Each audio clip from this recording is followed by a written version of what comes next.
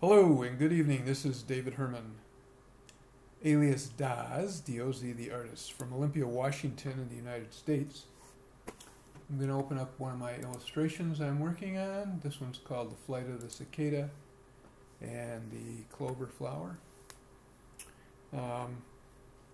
There's I think 2 or 3 prior sessions. I think 3. And this will be the 4th. So you can see them on my YouTube channel under OnaQuest1618. ONAQUEST 1618. All one word. OnaQuest1618. So this will be session 4. And let me magnify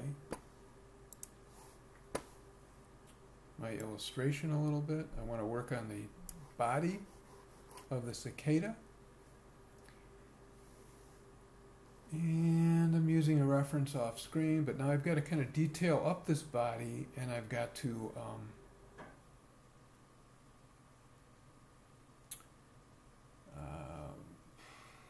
what do you call it? I'm going to, change the shape of it and stuff, and do whatever has to be done, coloring wise and stuff, to create the digital cicada. And at the same time, if you look real close, depending on the brushes I've used, I've tried to create the situation that I was painting artistically in the real world, analog art, digitally. So that digitally I'm doing it to look like it was traditionally painted. If you printed this out on a canvas, it would have that look. Especially if it was some kind of textured canvas. So it would be kind of interesting. But let's start working on the body.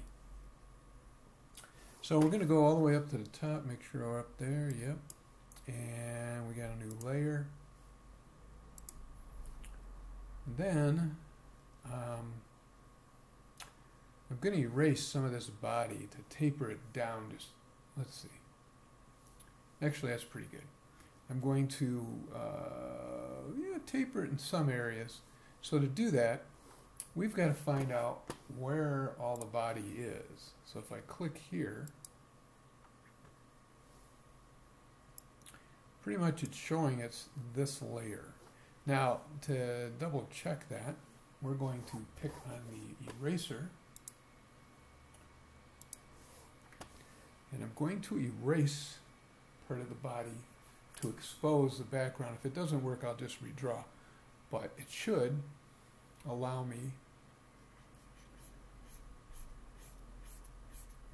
to erase. And there we see I'm erasing some of the color on the lower part of the torso and exposing it a little bit. And I'm going to do some of that at the top. And then we're going to click again with the arrow key and find out where the next layers are. So if I click here, I click outside this box and I click here. I click here. There we go. We're way down here, see? Because as I work, I add layers. And I add layers at times where I think I'm going to want to have control in the future, go backwards or forward in time, erase or add or do whatever. It's called non-destructive art when you do that. You use the ability of your layers so that you can always go backward and forward and edit. You want to be able to edit. That's the key. See, so I want to take this yellow out now too, that's in there, or add to it. So I can add. So I'll leave it like this. I got to find that black stroke.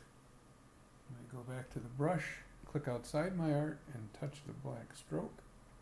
It's showing me it's in that layer. Then I go to my eraser, and if you watch, see the black stroke is now coming off the background. And that's because I did a sketch. I have a methodology. If you watch the first 3 videos, you'll see that I drew the background bloom, then I did a sketch, then I started to draw. And I can go back, see, and edit all of that, like we are doing now. And they're all on different layers, and I just click outside the art and touch something and you can find it. And that's the beauty of, pardon me, non-destructive art. So if you want to not destroy your artwork and you want to be able to edit it, like me, that's one way to do it. And we're going to touch again. We're getting there. Click outside this box. Very much that tiny little purple is up in there. Let's see. There we go.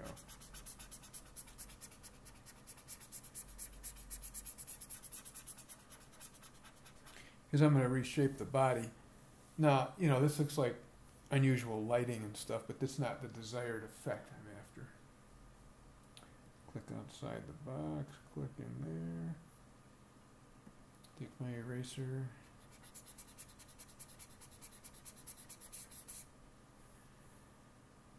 And there's still some stuff showing, so I want to get that very purple right over the yellow. And I'm going to touch right there. I'm going to turn this off for a second. Turn it back on, off, on. That's not the layer. So I'm going to touch, I'm going to turn that off, and then I'm going to touch that purple.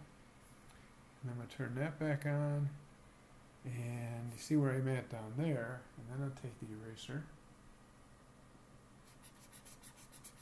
And lo and behold, are we getting it? Yeah, we're getting some of it. All right, so now let's just get that yellow out of there.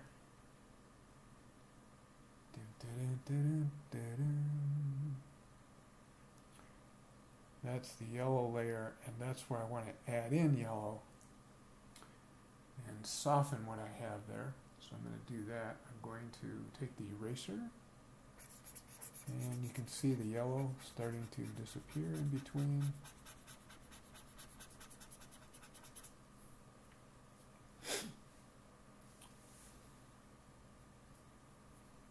And then let's just try and draw a little bit over that. First I'm going to get rid of that white bar too. That white bar is irritating me. Let me take that little white thing out.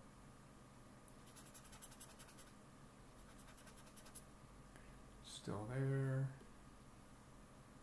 Right now we're still in the process of removal of stuff.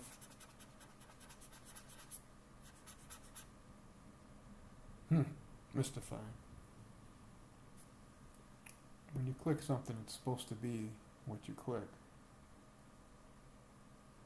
Let's try that one. You know, it's hitting whatever pixel it hits. Okay, there goes the white. See that stripe above the wing coming out? Between the wing and the torso. And then the last is that purple, which I think is part of the sketch. So what I'm going to do, I'm going to hit this black just for a second right here. I'm going to try and erase the purple now on the edge. Is that it? No. Alright, let's see if yellow over that will hide it. Sometimes it'll do that. We're going to go up a layer. Oh, we're here. Okay, there we are. And just going to check that out. A little bit of white in here for a minute. So that's like canvas, right? And we're just putting that in this, between the space of this. I'm going to clean up that edge of that wing, which was kind of disturbing to me.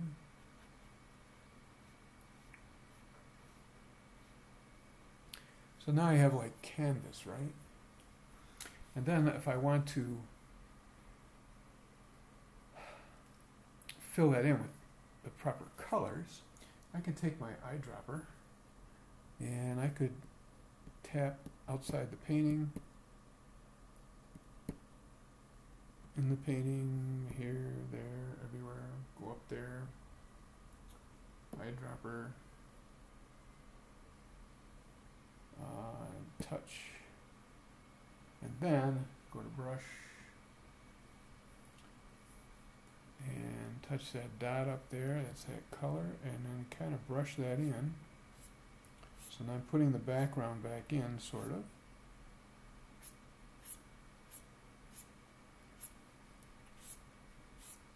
You know, as I fill that space back up, you've watched how I'm repairing. This would be like if you had to do an edit to something you completed. You know, you gotta know how to do it. You gotta know how to get back into your art and not redraw it, especially something that you had 100 hours in or whatever. You know, I've probably good, I think I'm like 7 hours into this maybe. So, I'm gonna kind of just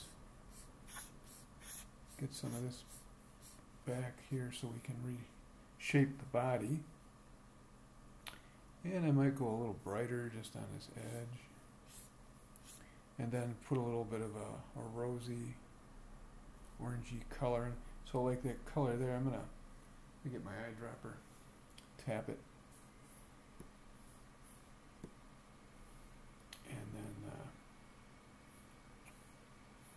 let's see here, eyedropper, color, paintbrush. Tap it with the eyedropper, there we go, and put some of that in there. As bloom, so I just kind of go like that, and then I'll add a little more different bloom. Now that we're blooming. And just some of that there. And that'll be good enough, then I can, you know, edit later. But there's enough of a start where I can redraw the body. So I'll put that as a save. And then we'll redraw the body. So we'll go above that. And I'm going to pick a brush. I want to be in gouache. Third brush down, which is called the gouache on canvas. Okay. Then I'm going to go over to my colors, and I'm going to do some line work in this off-gray green thing, so I can see.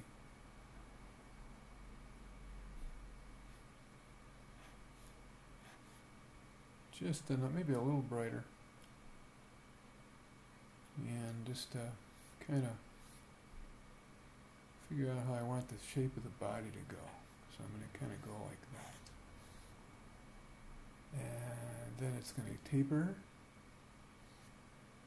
to a point, almost. It's rounded here. And then we're going to come back inward. Like so. Then it comes a little wider, like so. And we'll have a ring. And a second ring to the plate, like that.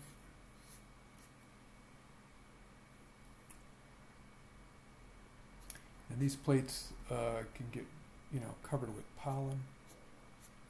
And then we're just going to kind of shape them, getting a little wider as they come closer to the viewer. Just to get this started.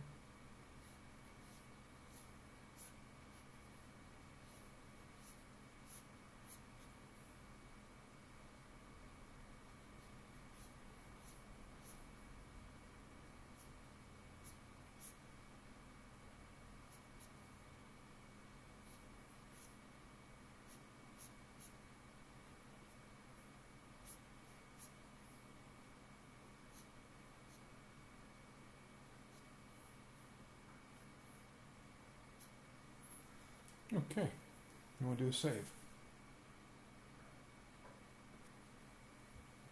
And that's the start of the new body. And then what I'm going to do is start from the backwards, the tail, and start working my way in. using the various colors and things I want to use to get it started. So I'm going to come out. I'm actually going to go up a layer because I like what I've got there. If I had to erase everything back to here, I'd be happy. That's how you work non-destructively. Again, just create new layers every time you're happy, so you can go back to where you were comfortably to do edits like I do.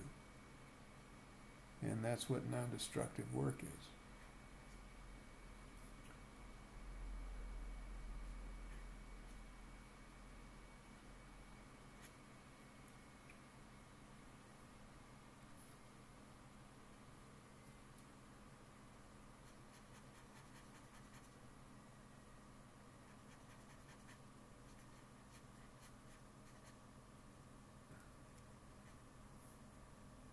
And you can see as I draw that it affects the little box to the left of the word pixel in the layer. You're seeing what's being done on the layer you're working on. But they're so tiny that you gotta track it down like I showed you. Either with the arrow key or by clicking each layer, you can find what's on a layer, in your art. Making that connection between the art and the layer, kind of important. And I'm starting to draw the body in.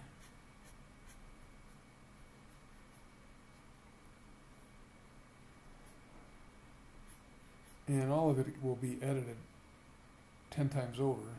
I'll go back and forth and shade and color and put highlights and midtones and shadows and stuff like that in.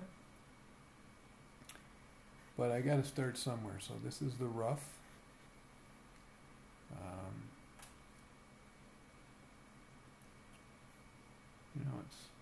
It's just the rough kind of a painted in.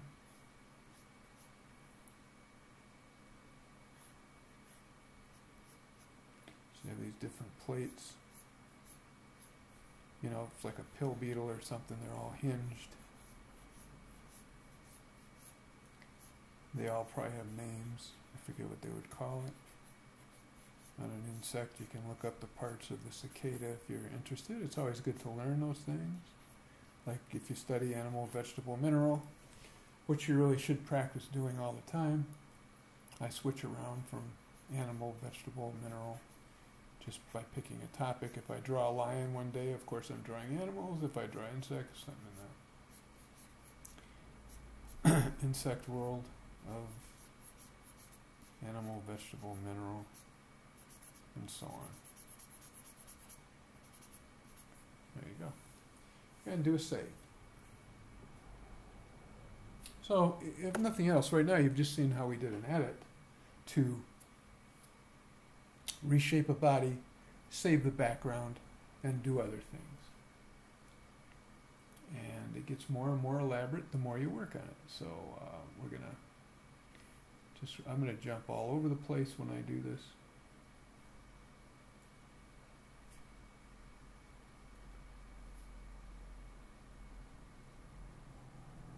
As I figure out the tones that I want, and as I start to build this, I'm also going to have the effect that there's pollen on the creature.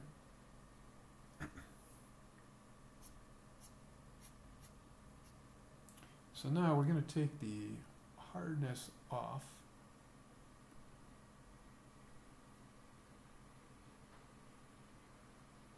Keep tapping this till I do it. And the flow, and then I take the opacity down to in the 70s, like.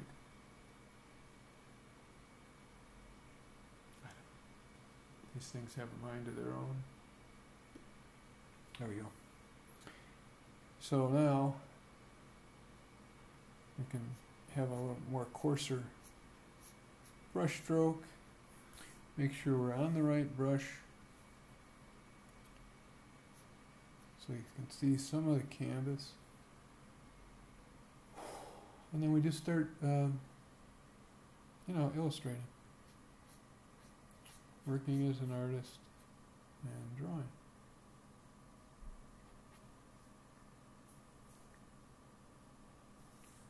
And that, of course, is the fun of everything. It's just to start to build the reality of the object. You know, give it credence. Make it look like what it's supposed to.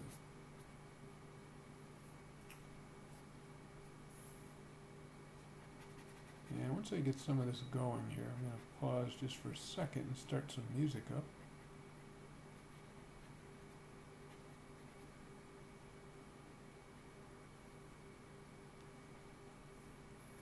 Do a little save there. So these wings connect to underneath this top shell that we have here. We have a shell, like, I'm going to bring that down just a fuzz like that, so that the connections of the wings were underneath that, like so. And a little darker edge like that on the bottom. Very cool. And we're going to clean up the top edge just a little bit, tidy it up, make a distinction. And there'll be more coloring and shading, of course. But then we'll do a save. I'm going to take 1 second, go over to my laptop. I draw on the desktop tower. I'm going to open up a browser and I'll select some music. So I'll just put this on pause for 1 second. And now we have music. So just a shout out to the royalty-free station I use sometimes.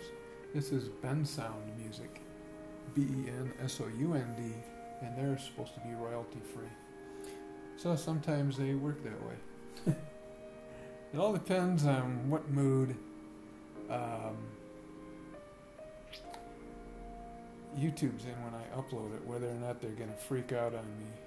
And, you know, 99% of the time with this station, they don't.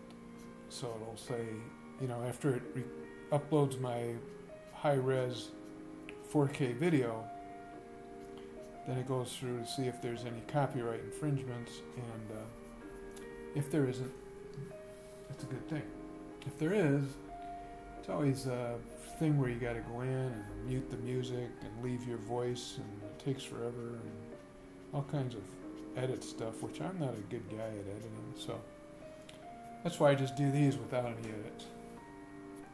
I'm going to draw a little bit of an arm up at the top too. You just saw me shade one that's floating out there, and I'm going to add a little brown to this other one. It's sort of giving it some more realism. You know, they looked flat color. That little dab that fell in there looks good. I like it. It's kind of interesting. We're going to erase a little bit of it back. Just it's too long, but there we go on the top. That's kind of cool. Do a save. And then I want to draw a little bit of an arm for the in-flight up at the top there. So just made my own little thing again. So what I'm going to do is draw. Alright. So I'll take same place roughly, bend it back a little. Actually, let's make the arm a separate layer. It doesn't matter how many layers you have. You could have a billion of them. It's just so that you keep your stuff separate so you can edit it. See that? So now that I have that nice acrylic or gouache on canvas brush, it's not a solid. It leaves little spaces that the pigment isn't going down. It gives you the effect of canvas. And then it's a matter of just learning how to think kind of different, a little bit differently than you do when you're painting on canvas, because you're actually painting the canvas. But you'll get it, you know what I mean? It's just one of my methods of painting digitally is to make a digital painting look like I've hand painted it, and not, you know, like puppet shiny art or, you know, smooth anime art for my style. My style's more It can be anything. It can be realistic, can be representational, can be hyper-realistic, it can be abstract, can be science fiction, can be, you know, cubism, whatever. But when I do that, I want it to look like that. And to make it look like that, you got to use the right brushes. So just like when you're putting down a pigment on your canvas, maybe you're using chalk. Let's say you're I am a mixed media guy for sure. So if I was using chalk, I want it to look like chalk. And then what I'll do is I'll select brushes till I find one that gives me that look. Because this brush really works quite well for chalk. You make a nice brush, make nice strokes, and you can simulate chalk, you know. And so that's what I want. Like as I'm adding stuff, I'm thinking I would do this in pencil, I would do this part in chalk, I would do this part in acrylic, I would do this in oil, I would do this in pencil, I might do this in lipstick, I might do this in ballpoint pen. When you're a mixed media guy, you like to use different things for the different effects. At least I did. And so I'm going to bend this one in. This makes it interesting, you know. The parts of the arms of the insects.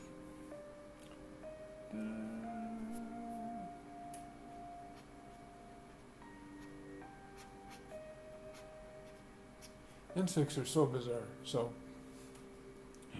you'll have a lot of fun the more you draw insects. The more you draw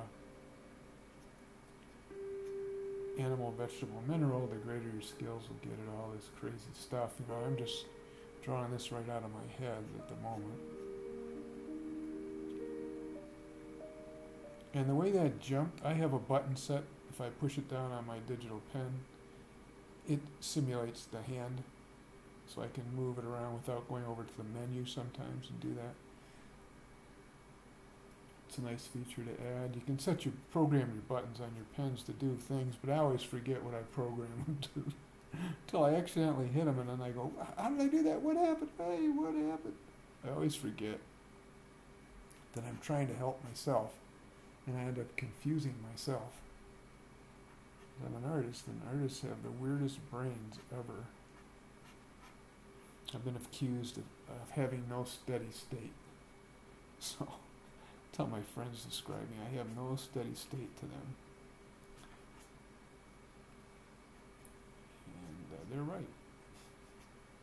I can keep an enormous amount of stuff in my head as an executive or something. I've had different executive positions. And, you know, handle so many projects simultaneously. But it all comes at a cost as you get older. You just, you get resistant to some things, so you got to make yourself do them. And you got to tell yourself, do not have a negative response now that you're an old crank.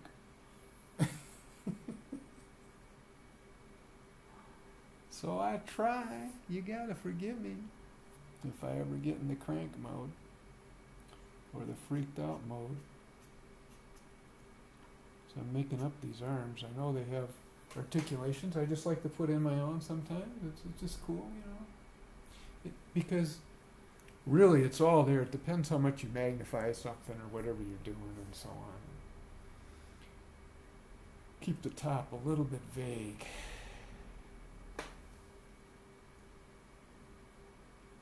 They all have their purposes, and every part has a purpose. There's no like extraneous.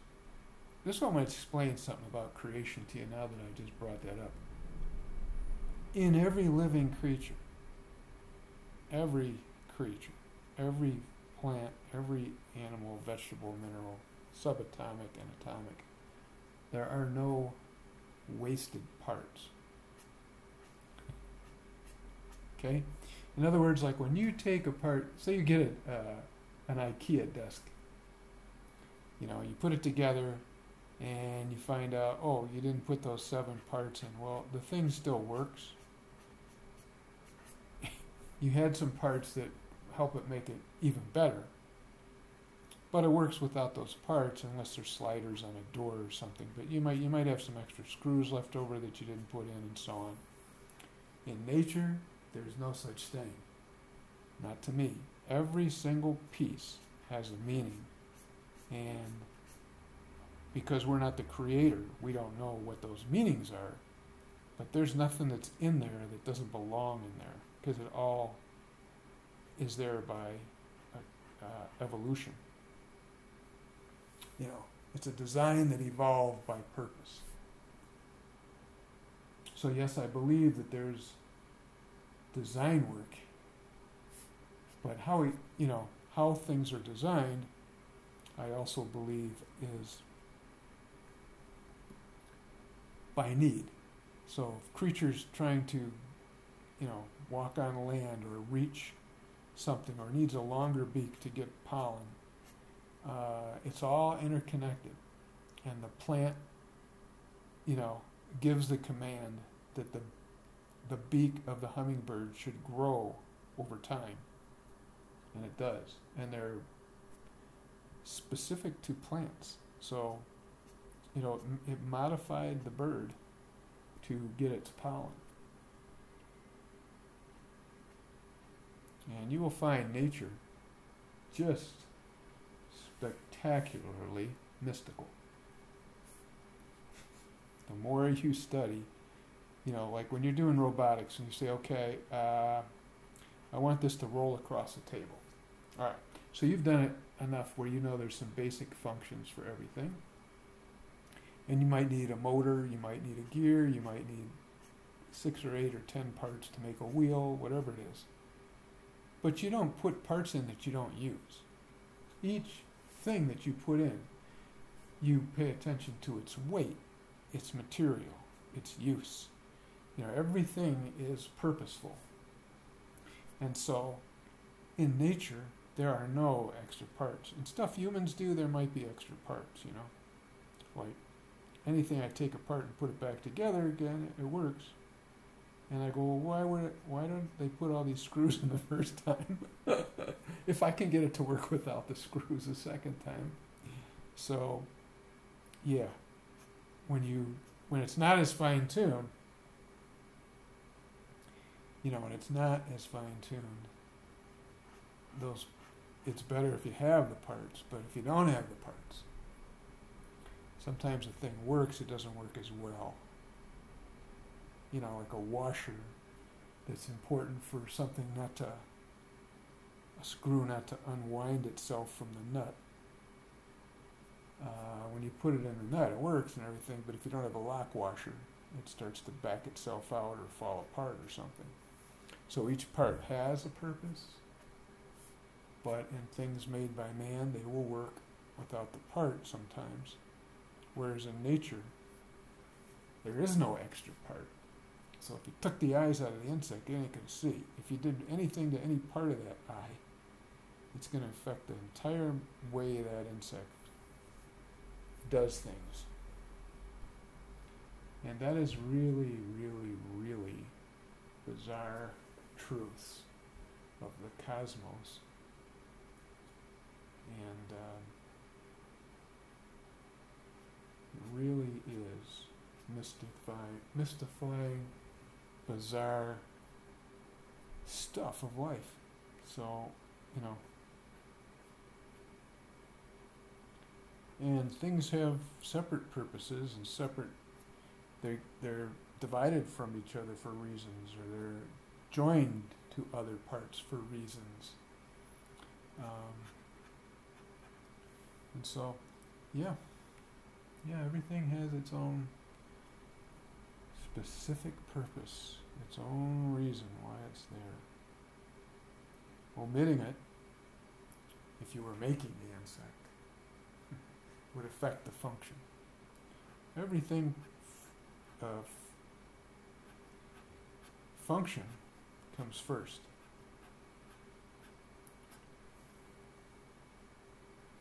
Form comes next.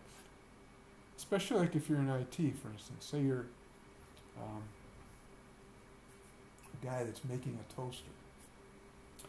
The engineer designs the toaster first, the motor. And the IT guy designs the skin on the toaster so it looks appealing to people to buy. You know, it might be red colored, it might have certain buttons, and so on. But each button has a function. You know, there's got to be an on and off and increments 1 through 5 and so on. So you know it's got to do that. So you design the parts to be attractive that do that. And in nature, same thing.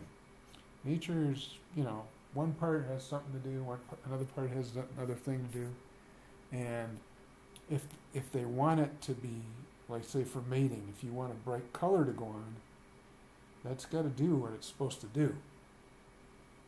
If you want to not be seen in the dark, then your skin has to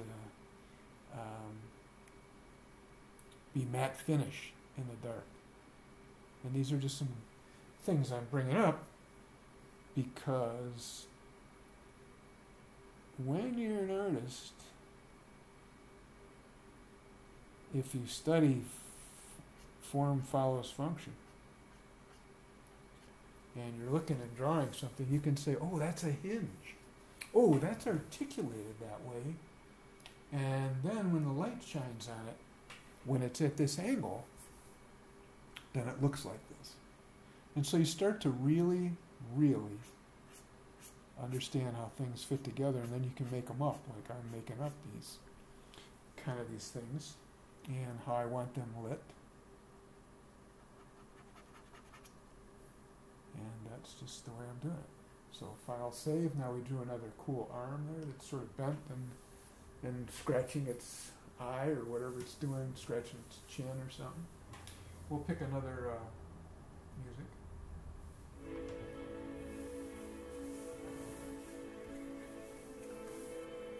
Now these individual tracks all have names, but I'm not going to name them and see. That way maybe they won't bug me, because I'm trying to promote them, and it's royalty free and all that. But the weird thing is, even when you do that, then somebody makes a claim. They say, well, you know, and it may not even be the bend sound, but for sure YouTube says, you have an infringement. You will not be getting any royalties on this.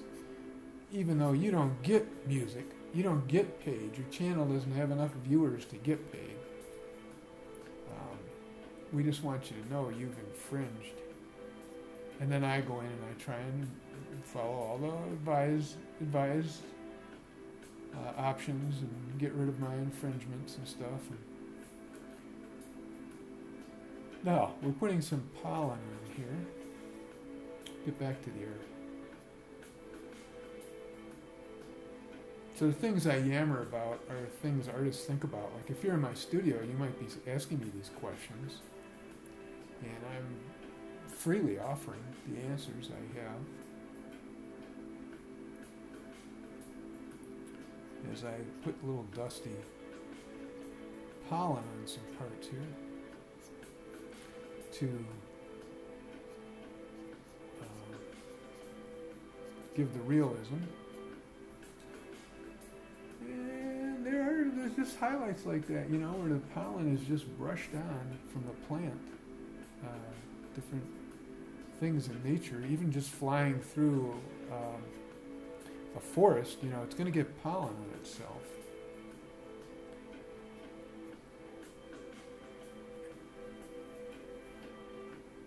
And you want to have nice contrasty lines and stuff. Things fit together almost the way you think they would. Not quite, but almost.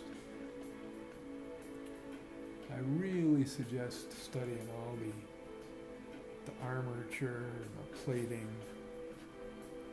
and enjoying the study, because really you'll become wise. You will become so smart when you study nature. It's like you know, if you watch a bee or something, you know, flying flower to flower, and what it does with its feet and its tail and its dance and everything,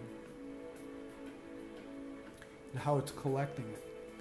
You know, I'll sit out at my plants in the garden and I'll just, you know, be right there with the bee, and I'll go, "Good morning, bee. How are you doing, bee? Hi, bee." And it goes in and out of my flowers, say on a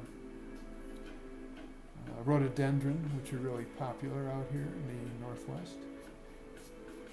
And it goes in and out of the individual flowers, and I'm watching that, and that's how I study the parts.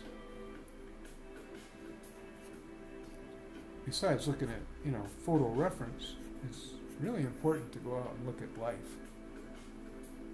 Take your coffee in the garden, you know, carry it. You don't have to sit at your table. Carry it over, drink. Never mind what your neighbors think. You're an artist. You know, they're going to think you're loony anyways when you talk to them. Because they're just worrying about the Simpsons. They're not. I'm participating in creation. When I draw like this, I'm participating in life as far as I'm concerned. I am thinking about the mechanics of it, the beauty of it, how things work, how they fit together.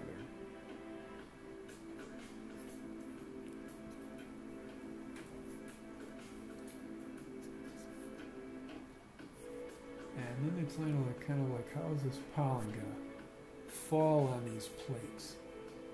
So it kind of like gets caught on the top edge or something like this. See how it's coming down there? It's like on the articulations.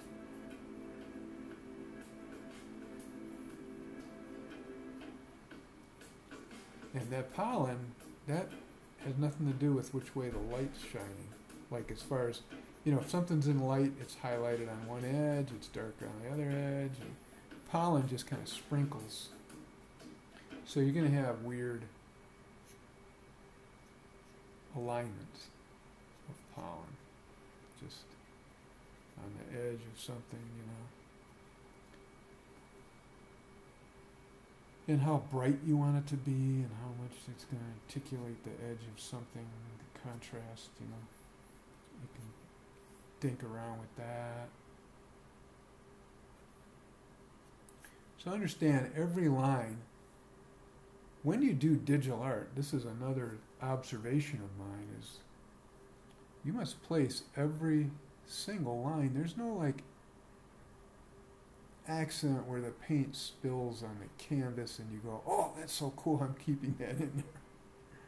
If you want it to look like that, you got to put it in there yourself. Digital art is, each stroke is dependent on the artist. You know, you're not going to like bump into this with your digital brush and spill paint or erase paint or knock a coffee onto this and say, "Oh, that spilled coffee looks so cool, I'm keeping that." It doesn't happen when you're digitally painting. So digitally painting requires an immense amount of thinking. Just immense. And that's a good thing, because when you're thinking, you are just doing exactly that. You're using your brain. And that is very important, because it'll keep you from getting old, from aging. The more you use your brain, the more you're thinking, the more you're cognitively involved. Like I'm looking up, I'm looking down, I'm using my mind, my hand, my motor control. These things give you long life. You're not just sitting there staring at a TV set. You know? You are interacting with your whole being. Body, mind, soul, hand, motor controls, everything.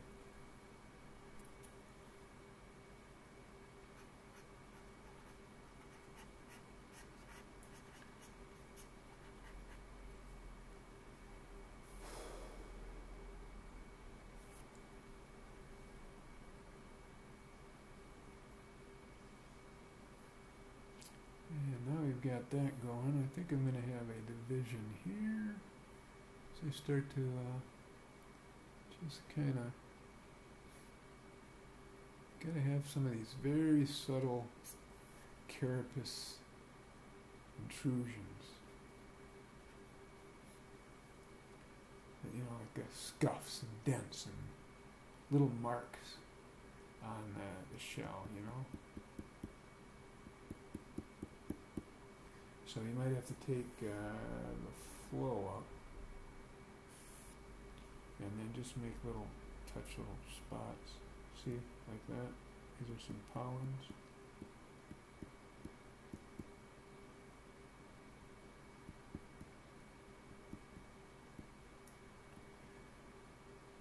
Dusting into the cracks and stuff. Dents, pollen, dirt, you know, it could be anything. For the most part, it's going to be pollen, and it's just going to be natural part of living things that damage the creature. You know, just like you break your nail when you're doing your dishes or hammering or something. You got to have some of those natural looking imperfections. And then it really gives credence to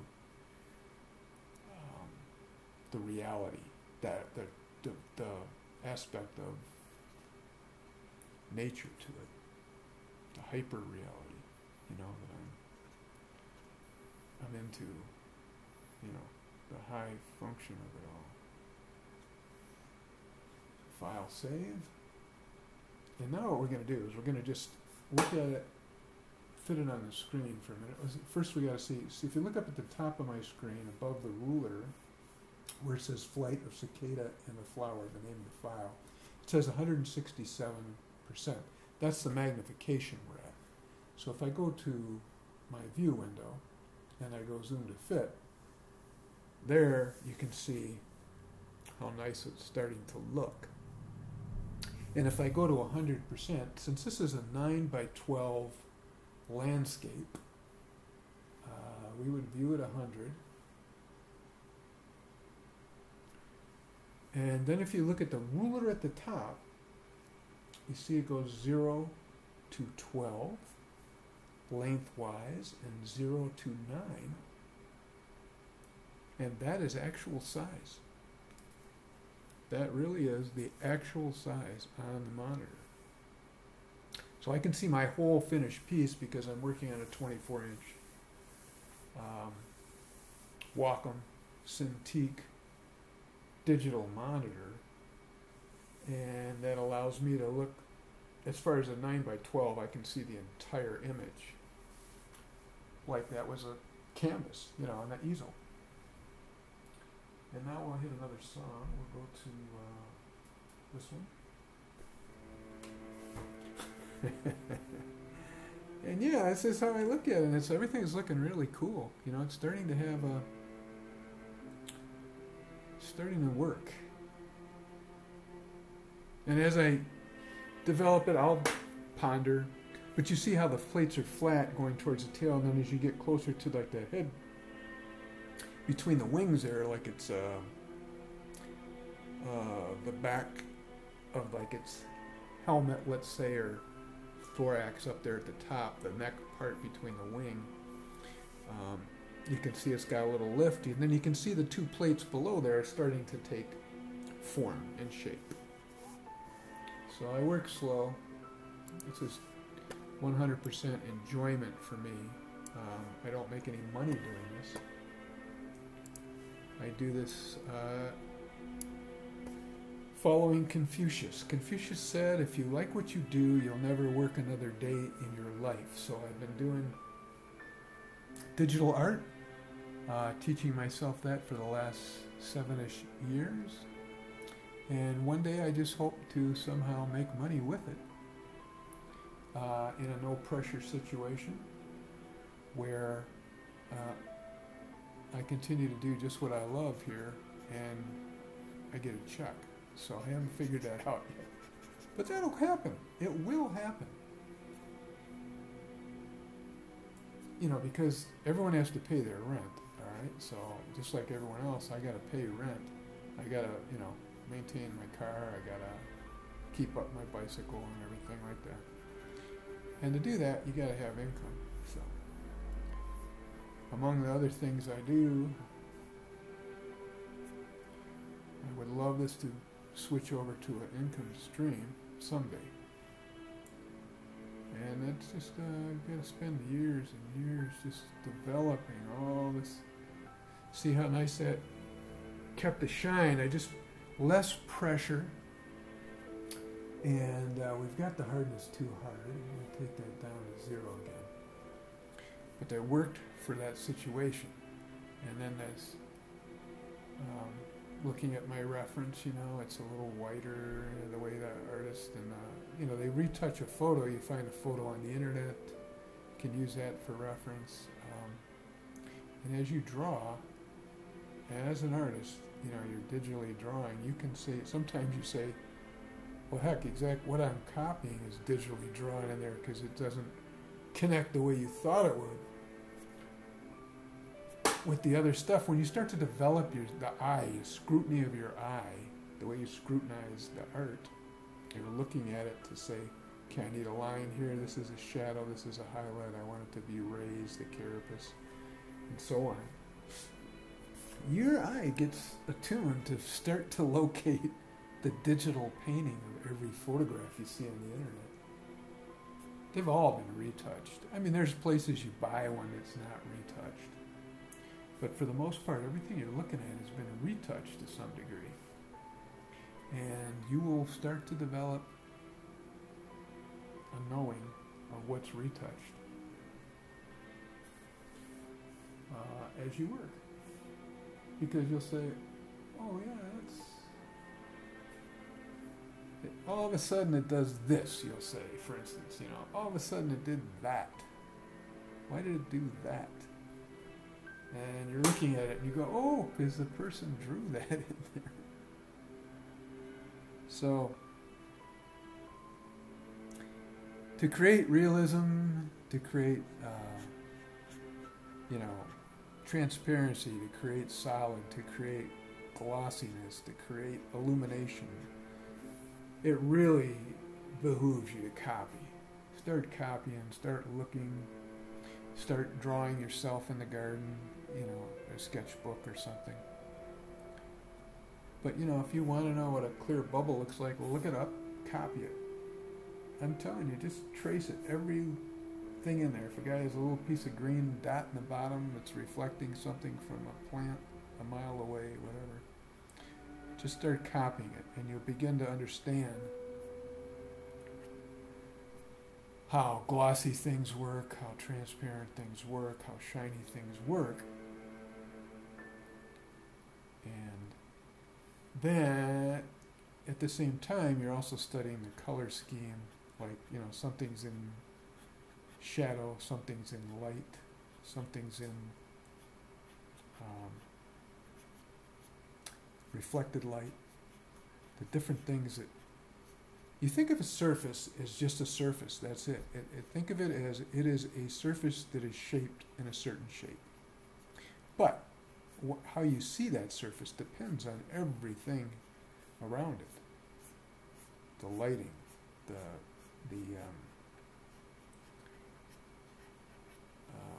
you know, what it's made out of. The wind. It could be anything, depending on what you're drawing. So you start to observe. You know, see how this is compared to what we first had when we got on here today. Big difference. Big difference. And now I'm going to put a little illumination on it underneath, so that it's, even though this is falling into shadow and starting to take shape as a solid object, light could be on the other side, and that light would be underneath the object. Let me do a save here. And we go all the way down to the bloom layer, this layer here. And let's just take and lighten up the tone a touch. And I'm just going to draw over the edge of my bug I'm going to go even brighter in here. And it's not showing because we drew over that layer. So we're going to go all the way up to the top, and we're going to add a new layer. That's right, when we made the correction, we had to draw over our background. So you could find that, and then draw over that layer, but instead we'll just do this. So watch. Just lightening that up, just a little like that, see? Now if I want that texture in there, it doesn't bother me, I could say yeah, or I could want to do it with the airbrush. But I'll leave some texture. Just gonna lightly texturize just around it, just a little bit, so that it kind of suggests flight, but also suggests some stroke on a canvas. It's kind of a nice effect. I'm going to come even brighter as I get closer to the body. And I'm going to draw over that with the body. So now we're fitting this back into the painting, as you can see.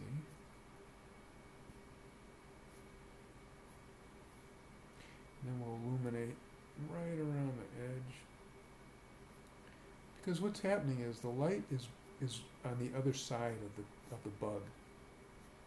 But if I want it to be showing over the bloom, the plants growing in the background, that stuff.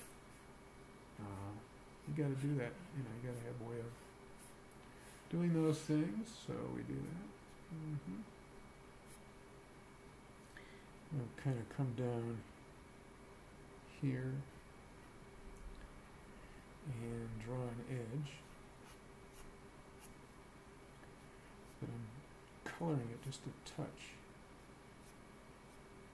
Like there's a name for insects where they, a word for when they reflect. Like all the colors are being absorbed into their carapace except the color that's reflected back to you, so it looks like they have a blue carapace or they have a black carapace or so on. And there's a name for that effect. And I'm drawing that effect. So you see this, my way of doing these stages, everyone has their different ways of doing it. It's all, nothing's right or wrong.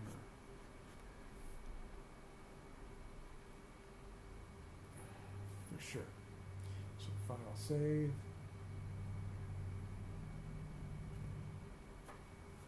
That's looking pretty nice. I'm going to do some more work on that. I'm going to take a brief break. I shall be right back. Let me stop this for a minute. And we're back. Here we go. So yeah, I was just checking the email, making sure, turn the lights on outside. It's getting dark a little bit. So porch light, that stuff. Now, back to my art. Some pollen specks here and there in the front. Gotta be, take the hardness up so they start to show.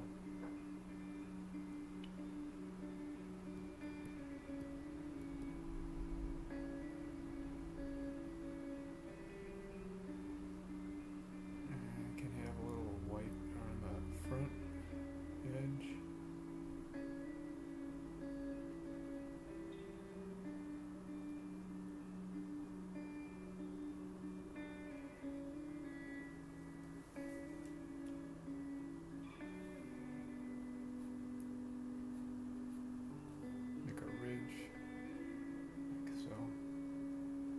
Nothing too distracting.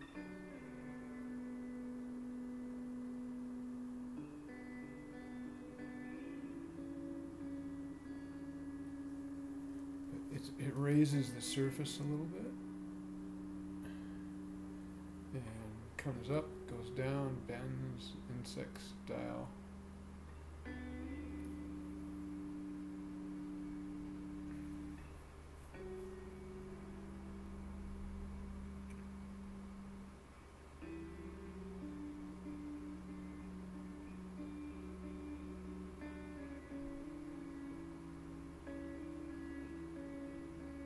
something to the bottom eye there, just a little bit.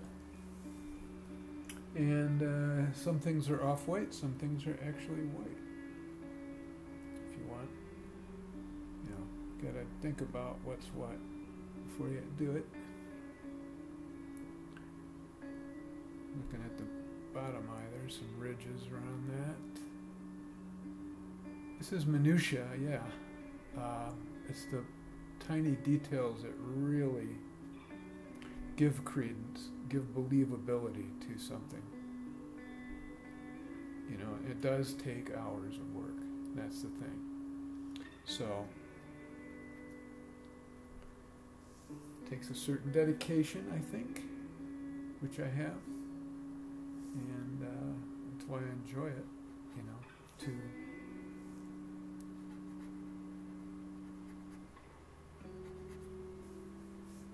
contrast is important between shapes and stuff. Don't forget that for detail, for shadow, to create dents, to create raised surfaces, lowered surfaces, back surfaces, surfaces. All kinds of things, the way light hits it and so on. So file save. And let's view this now. I'm going to go back down and back up. So view at 100. And see the insect's now starting to have believability in space. I like to have a sense of gravity. So by gravity not meaning morose gravity, but earthly gravity. Like you want it to feel solid, weighted, like it's in space, or it's a solid object, or it's real. And gravity is hard to portray, but you will learn your own way to express gravity.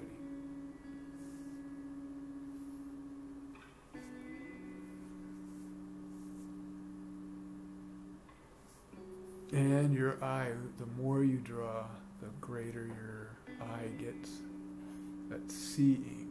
Because an artist has to really see. Like I'll make it look better than the painting that I'm using, the reference to the photo or whatever. I'll enhance it my way. Take it to the next level. Each person's under their own budget restraint or time restraint or whatever when they make a photograph, and then it goes to the guy that retouches it and so on and so on and so forth. So when you draw for yourself, you know, you put as much into it as you want. See, so a little bit of green down here. Just there's a word for it. What they do, why the skin of insects, how they illuminate. It's very, very cool. There's a lot going on in the skin of a beetle or anything. Stag beetles and all that stuff, they're so cool. They have so much going on though. Just so much going on in the skin. The reflections and stuff. I'm going to go up a layer because I'm going to put some white on the edge here, and if I don't like it I can come right back to this by just turning the layer off. So between the wing and the body, going to the outside of the body, just putting a little edge there. Going to come around into the wing with that light. Just a little bit, and make it whiter. Like it's on the other side, but it's somehow there's some reflection stuff going on in space and motion, and like capture a little bit of that bouncing around light, the magic of light. Light is magical, and you can introduce that sense.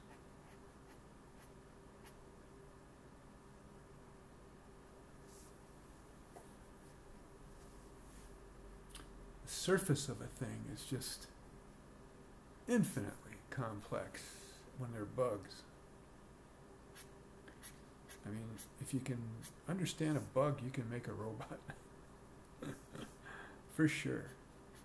It's so cool. They're just so cool. See how we're articulating the edge of this with color and form and shape and reflection and density and lack of density and focus and non-focus and stuff like that. As I go around, I'm working these things. I'm not just putting down black here or that there. There's a reason why I'm doing what I do. Each thing is purposeful. It's not mimicking. It's, I'll look at what's there and then I'll say, what is going on? Is it because it's in the dark? Is it because there's pollen? Is it because it's motion? Is it because it's this, that, the other thing? And so, even if I want to duplicate something, I will touch my eyedropper tool, go back to the brush, touch the color, pick up the pigment, run the pigment in there to match. So remember, your eyedropper tool is like clones the color for you, puts it on your palette,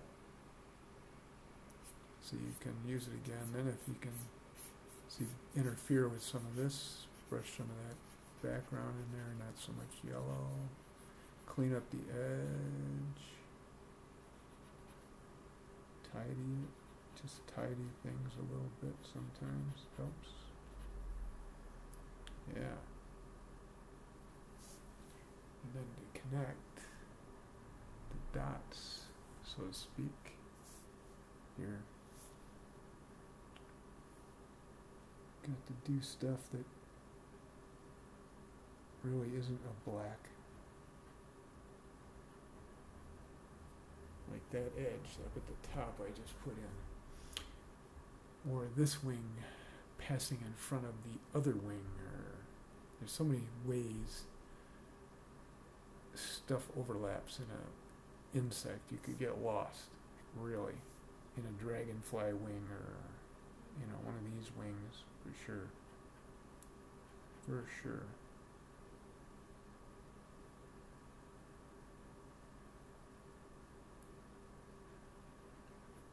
Just a little bit of black. There we go. Oh yeah. Just about done with the body. Then we'll do some airbrush parts over the wing, and then we'll get into the flower detailing. See, I like the upper part of the body now. I've got kind of like a traced line that goes beyond the shell, but suggests the curvature of the shell, like it's in motion, made a move. Your eye captured certain parts, other parts are still moving.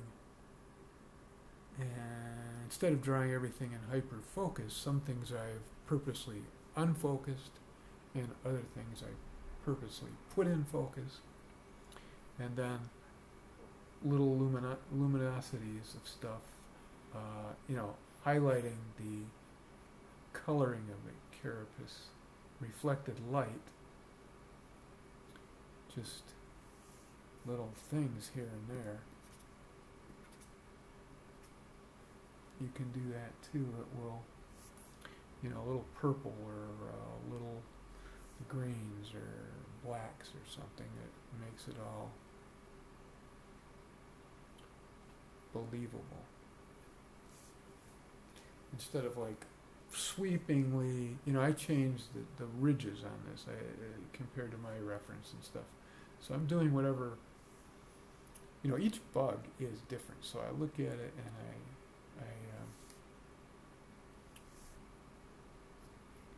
putting my touch in. So up at the top here near the wing, I'm going to have some pollen fall over it all. Like, you can see it as light, you can see it as pollen, you can see it however you want. Just the very top, like it brushed up against something.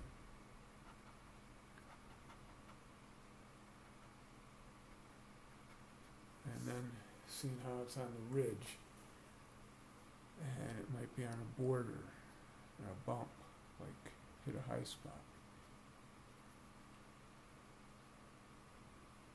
It's a good thing I didn't have digital when I was younger, because I think I would have been lost. I never would have. I would have been so wanting to do this that I never would have ever supported myself or my family. I think I would have just got enthralled by it all. I actually wrote some software when I was younger, just in basic language for the Atari, to draw one pixel at a time, collaborated with a guy, and we tried to market that, but it didn't do much. We tried. It was very, very simple program. It was just like you just establish a grid, say 100 by 100 blocks, pixels, and then you could color each individual pixel from a palette. It was very primitive, and it was way before there were things like Photoshop or anything like that. Just on the Atari. Put it up into a toy store, just crazy stuff I tried.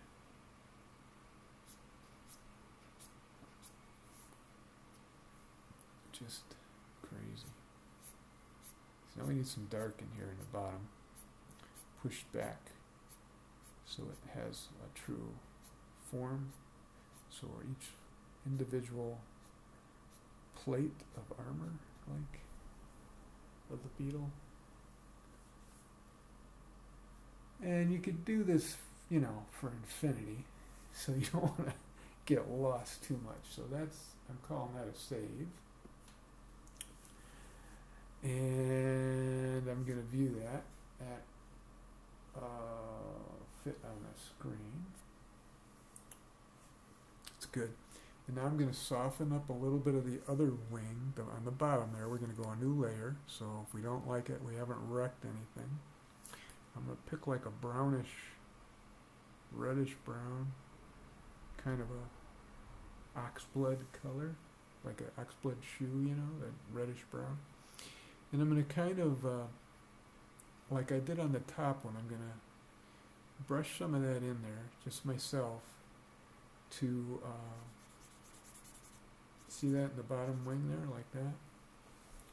And then some up at the top here, just to our shade, delicately enhance and create some depth. Better so than, my reference, for sure. This is looking pretty sweet compared to my reference. I'm digging this a lot.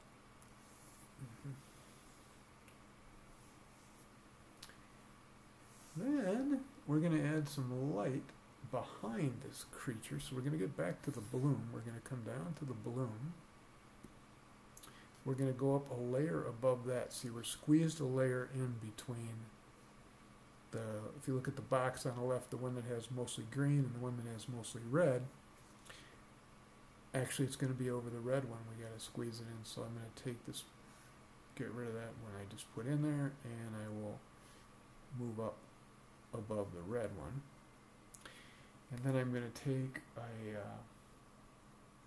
just kind of a gray light.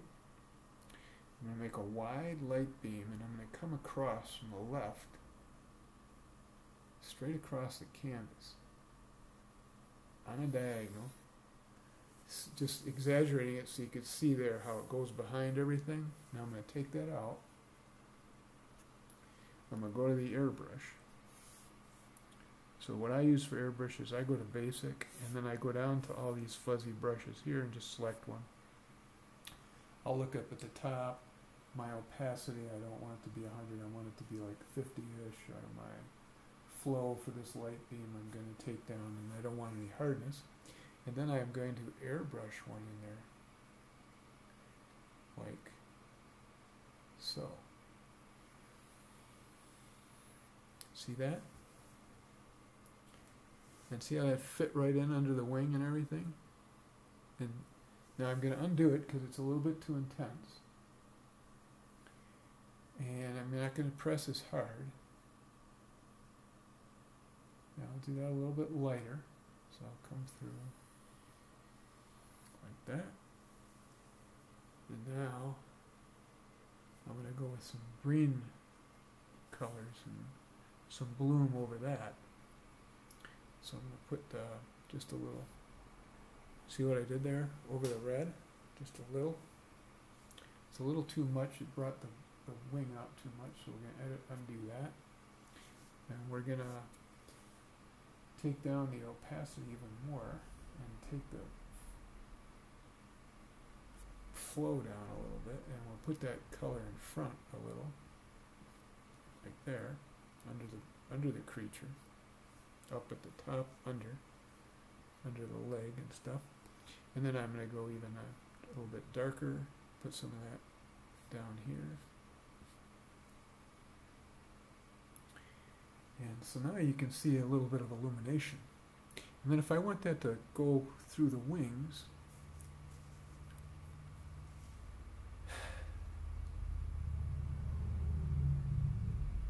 so I'm going to have a couple specular kind of, take this, just kind of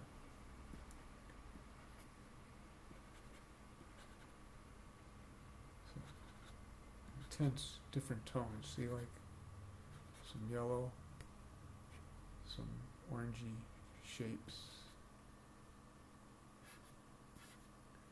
up there near the flower. And then if I want to go over the wing with that, first let me save this, file save. I'm going to create a new layer. I'm going to do a little bit over the top, just a little.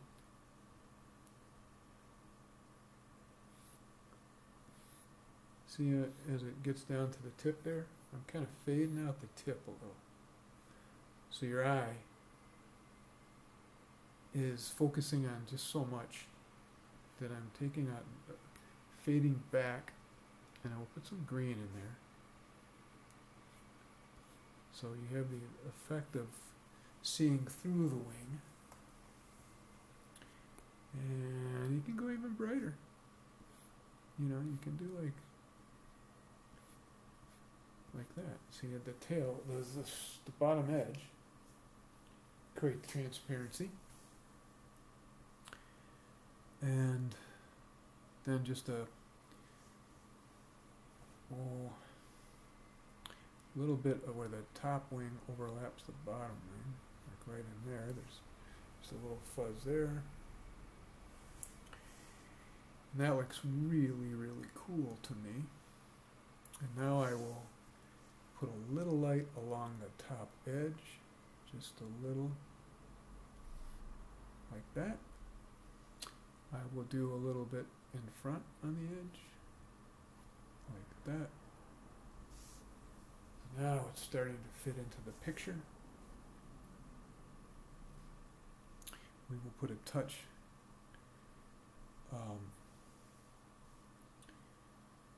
just where the legs meet on the bottom there, like that.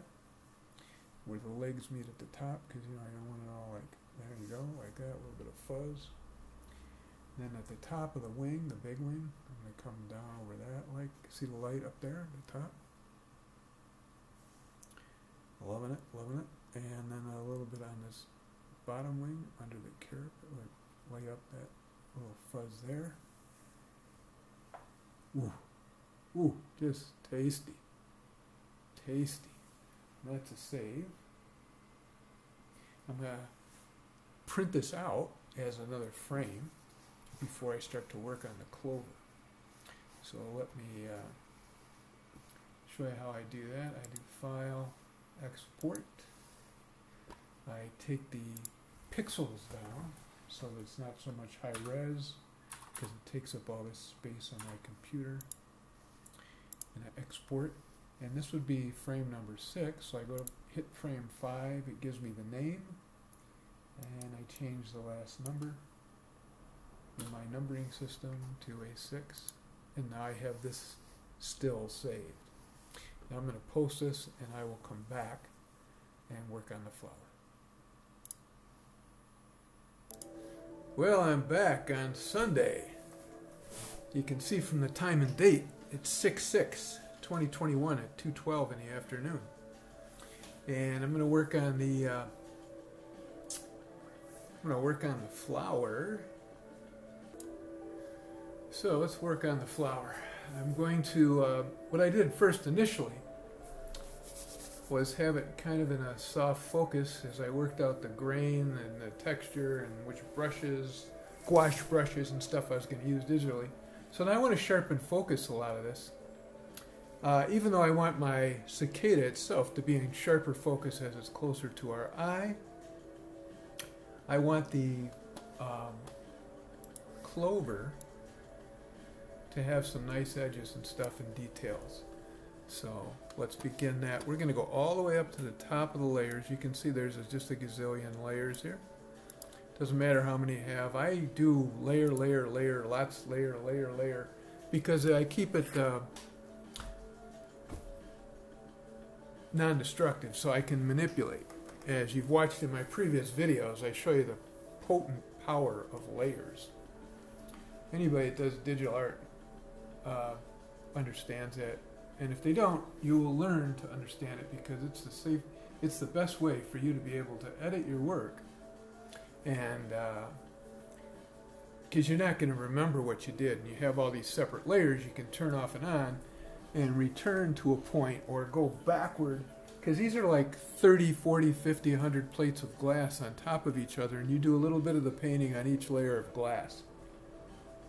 And so if you needed to get behind and put color like behind the cicada and brush all around it and have a nice uniform look but not be on the cicada, that's why you want it on different layers. Same thing with the flower and so on.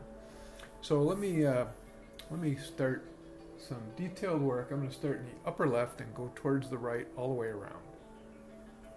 And we're going to work in, pick our brush. And for this, I'm going to go into like a pencil. So I'm going to go pencils. I'll try something like this. This is a mechanical pencil HB. I'm going to pick a white. And let's start in the upper left and start detailing.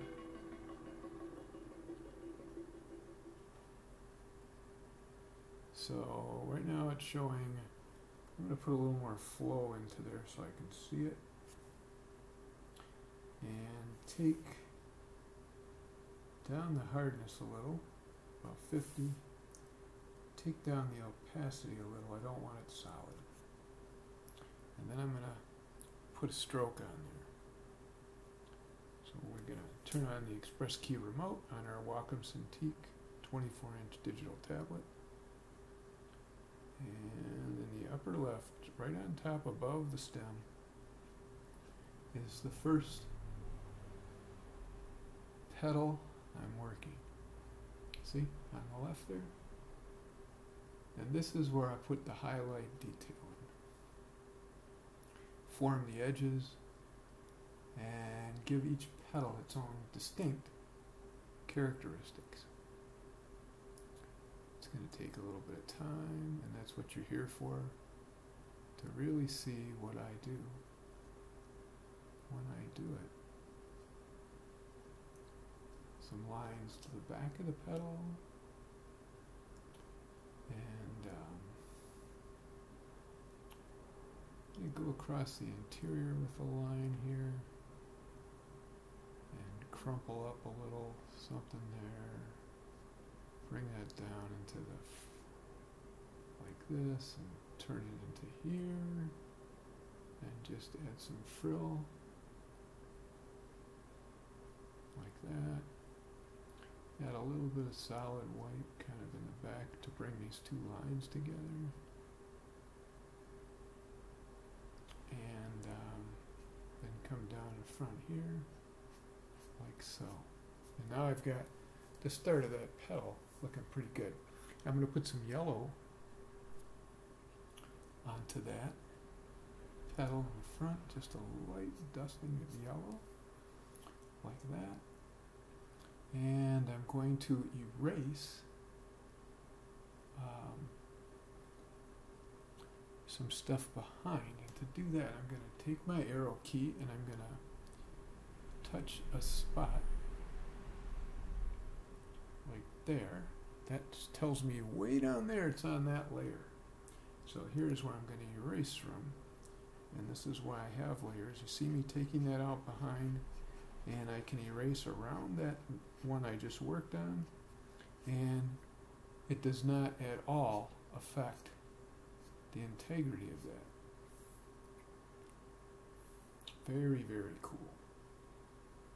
And I'll leave a little soft thing behind there, like out of focus fuzz residual stuff, because it could be, you know, just a piece of soft, delicate material that's left, and you don't know why. And these do have pinks in them too. In fact, I think I'm gonna completely get rid of it. Yeah, I like it. I like it. It adds depth.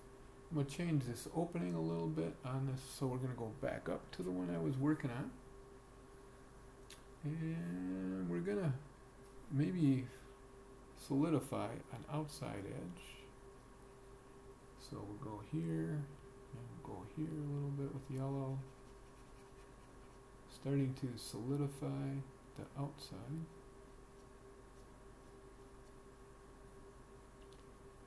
And bring some down to the stem, brighter, and then erase it back a little. Just soften it at the top so it kind of merges back. And we're going to add again some petal shape to the front as I start to build this. And that's just my cell phone, and I'm not going to stop and mess up what we got going here right now. So it's just going to ring, you'll just hear it in the background. Because I'm semi-retired, and I have a one-man owner-operator tattoo shop on my property here that's been closed because of COVID-19. It's going to get reopened in the fall, and I'm still working on my new business plan and waiting for everyone to get their vax and all that. People call, there's a message, tells you how to just sit tight. I'll be back, but not right now. And, you know, 90% of the time when I was opened in this location for the last 6 years, 80% of the phone calls are fake calls. So they're not even worth answering ever. In fact, now it's at the 90% level, where it's just people from competitors or people sitting in a library that has nothing to do, or just somebody that wants to bug you. They just call. They don't even you can tell it's not an intelligent inquiry, and it's either a competitor harassing you, or and there's a lot of that. There still is a lot of that. I never had that in Detroit, but I've been in Washington 16 years, and there's a ton of just generalized haters and people that just try and sabotage you. It's been going on since I've been here, because I didn't grow up here. I'm not part of their network of people. So I can honestly say that's part of the Northwest's way of thinking. If you're not part of the good old boy network, or the modern good old boy network, whatever they call themselves, you're just not going to be, you're just going to be harassed. That's it in general. So I don't even answer. People ask me the most ridiculous stuff, and I'm so kind about it. I offer free consultations and all that stuff. That stuff's all over now that the COVID thing happened. And I'm just talking a little bit about the biz here, is that it really reaffirmed everything I thought, and actually got quite worse. So, been a lot of people shifting around in the country, and they come from other places, and it's a big military base here. You know, I live in the state capital, so there's tons of government people. all from different walks of life, different states and stuff like that. And very tricky to do business in Olympia. The state itself has gone through immense changes, including Olympia. And when I'm saying this stuff, it's not like I'm making it up. I mean, there's tons of businesses that have lawsuits against the city and stuff prior to COVID and during COVID. And I just stay out of it all. But I'll open when in the fall for sure, because I just have to, and it's, you know, I like doing it. It's just that a lot of militant type people that have these attitudes that I'm not sure if that's ever going to change now that that's been provoked, you know. So there we go. A little bit of information. Okay, now that one's looking pretty good. The inside is awful dark. I don't want it to be that dark. So I'm going to come back in there with some white and bring it up.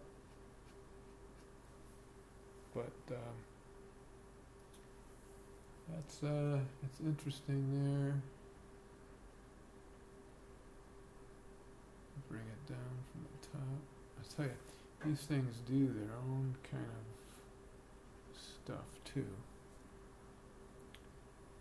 So a lot of times you got to go up another layer and another layer and another layer and figure out what's going on up there, see? As long as you're patient, you will get it. Now, you can always clean up the edge of stuff. Just go around it with your eraser.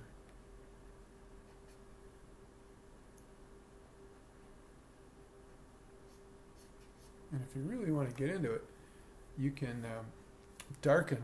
Let's say I want to go back to the background, all the way down here where you see that little second layer up on the left, where all those shades of green are in that box. That's the background layer.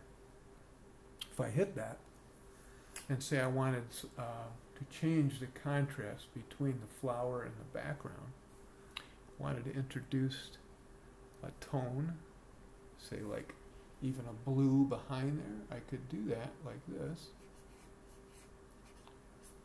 There's some black, and I could, that was erasing, or I could take the brush, now watch, and just delicate, see that light blue light I just put in there? Some bloom, as it's called. You know, just do background out of focus thing. You can do that. If you didn't like the color, you can erase it, or you can go over it with another shade and build up some type of plant life, you know, that's background back in there. Or completely erase like this, just, and have dark. So it's up to you. And I think we're going to go with some like an army green. So I'm going to rotate my triangle. I'm going to get into a green brown. Maybe like something like that. And introduce that. So I'll go just kind of coming across there. Like there's some dark foliage behind it. And that kind of brings that out and looks interesting.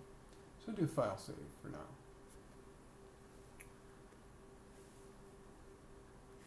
And if I look, no one's left me a voice message. And then part of my message, it says exactly what I said to you guys, but if you really need to get a hold of me, you're a friend or something, or one of my vendors or something like that, to leave me a message. And when I don't get a message, it's pretty clear that it's just someone thinking around, because if you really want something, you'll tell me.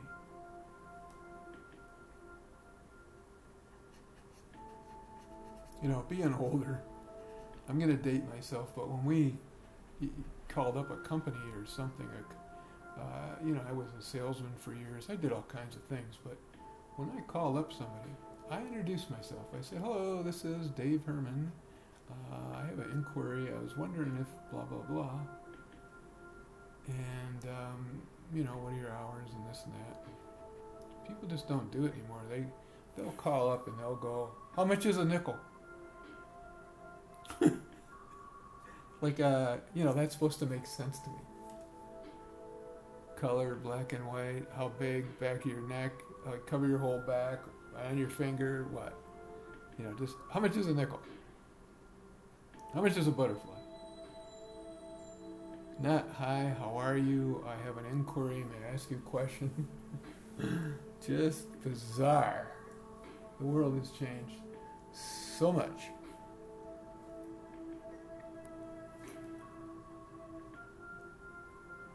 And that's the mindset that they seems to be being fostered in the world today, is the crudeness, the rudeness, the out and out, just crass nature of education. It's not what it used to be. Very little respect for the other person. It's all about the person that's got their issues, you know, like everybody you talk to, you got to be a shrink. It's like, no, it's not how it works, man. It's a business. If you want shoes, ask me, tell me the kind of shoe you want, sweater, whatever it is. Everyone thinks they're tough too. That's another thing. I grew up in the city, in the suburbs of Detroit, and it's almost like growing up in a third world country when I grew up there. So, these people just have no concept of anything anymore.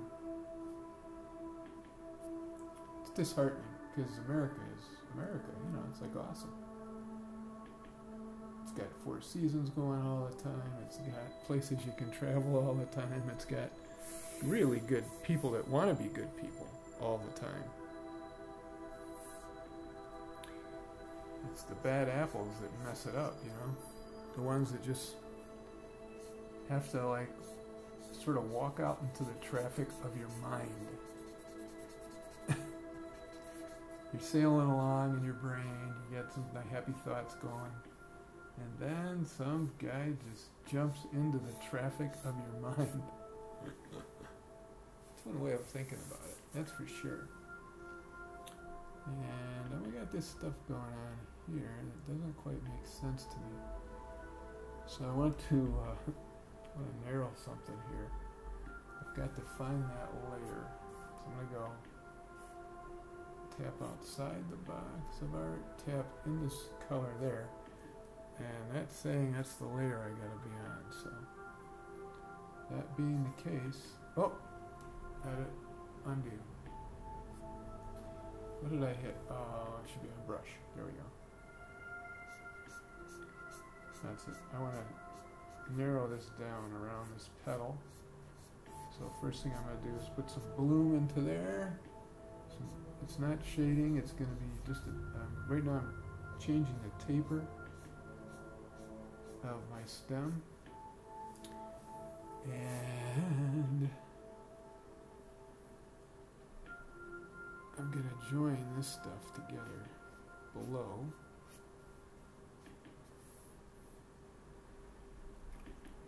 Cluster. That really, yeah, just gotta get that separate from that. Then we're upper left, and we're gonna work our way around, and it's gonna be a challenge. It's gonna be a challenge. I'm changing some stuff that I hadn't originally intended to, but now that I'm fine-tuning, that's what happens. So we'll keep on going down because I'm going to put bloom over that. Alright. And I'm going to wind it down here even more inside, just a little, to build out. We'll figure out as we go along.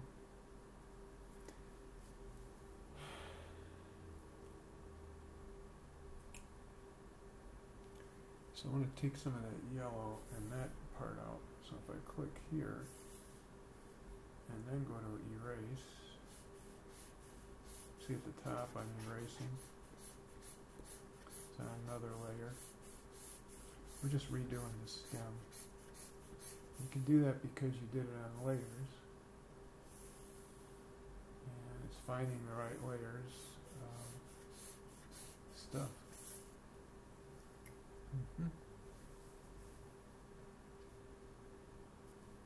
And save, and then come in with the bright color again.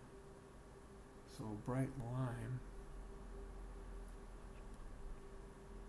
with yellow. So I'm going to move this a little bit here. The color a little greener right there. And we'll bring that down from the top. Say here. It's going to come down.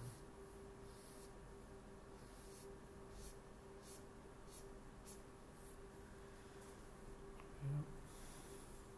Add in texture. Highlight. Yeah, like that. And there's some darker shades. Try to get these greens a little more uniform.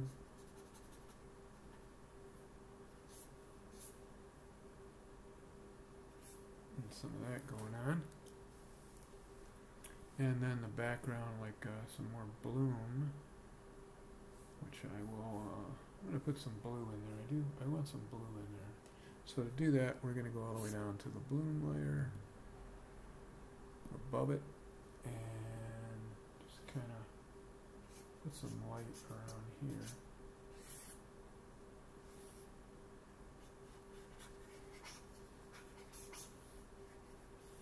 Like that. A little bit of texture to it too, doesn't bother me. And brighten it up in that corner.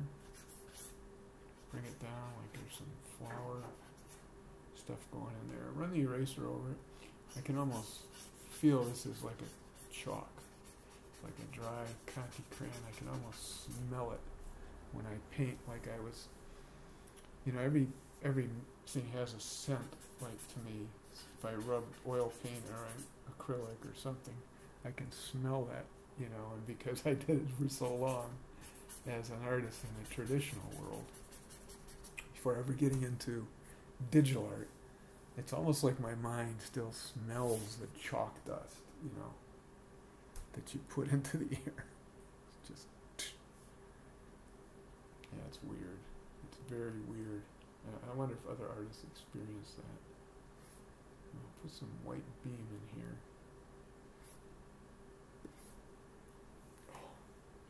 That is interesting, but that's not what I want.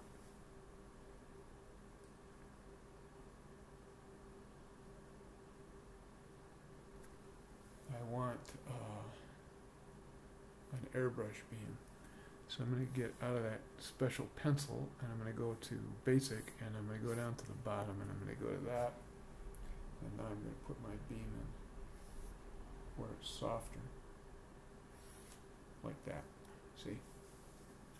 Because I didn't want those chunky looks. That chunky look is cool for something else, but not for what we were doing.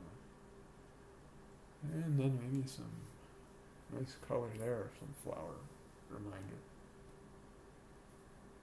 And so that brings out the little edges that are kind of breaking there, which is kind of cool, but not so much. So we're gonna go back all the way up to the top and paint over that with the airbrush brush, what I call my airbrush brush, like that. Some sunlight in there. Too far. It's all too heavy actually, but it's the right idea. So we're going to take those out. Not a problem. This is what I mean by non-destructive. And change the value system here. So 100% is too high. I didn't notice that I did that in there. And now I can draw that back in there. Like so. Yeah. Just a little at a time to cover. Yep. Oh. Raise the flow.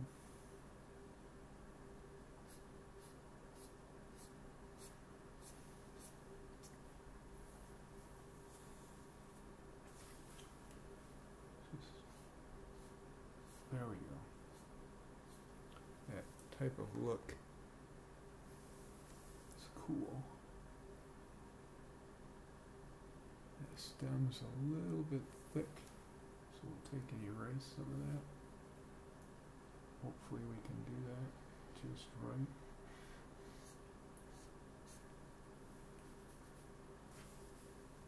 Got a nice little torque. Kind of flattens out where I don't want it to flatten out, so we're going to change that. We're going to come in a little bit crossover to here.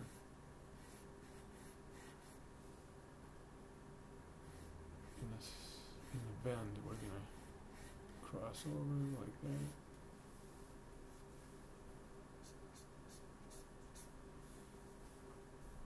Oops, I want it up here. So there we go. Edit, undo. Softer. There we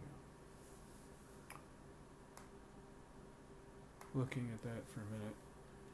It's a little too far. So just so you know, I'll redo things just 100 times till I get it the way I like it. Just that way. I'm just that way.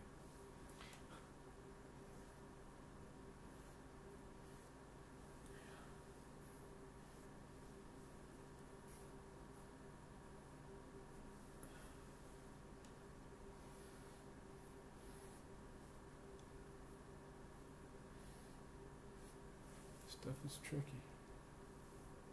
This stuff is tricky.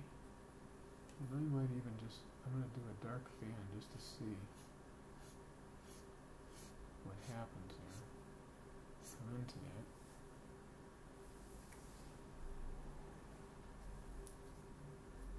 As a cover, put a white edge. There we go.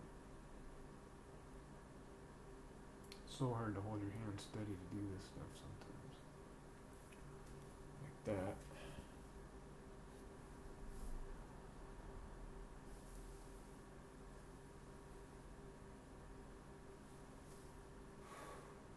Yeah. It's not smooth enough, so we're going to edit that out. And we're going to try it again.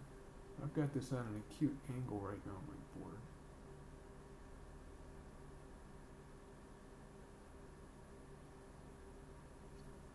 So it's an eye-hand coordination thing there, the movement.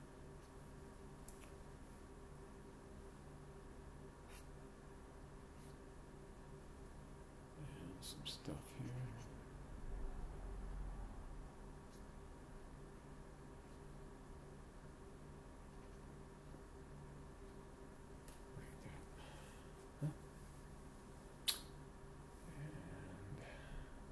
I know this isn't going as fast as you'd like it, but it's just the way I'm dawdling and thinking, sorry.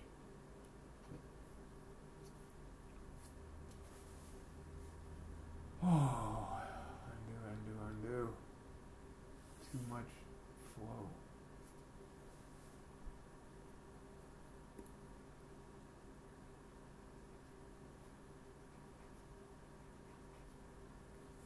Yeah.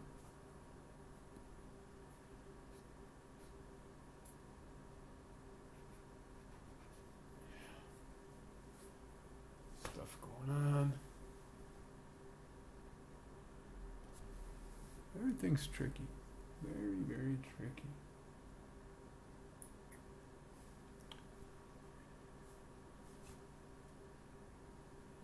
I'm going to go way up.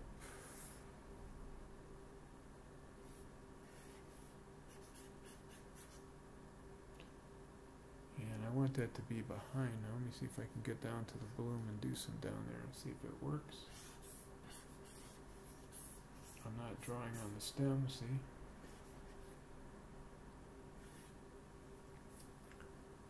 There's that.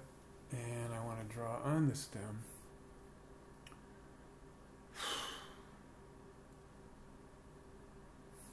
Up at the top. Come down with a layer of that color over the brown.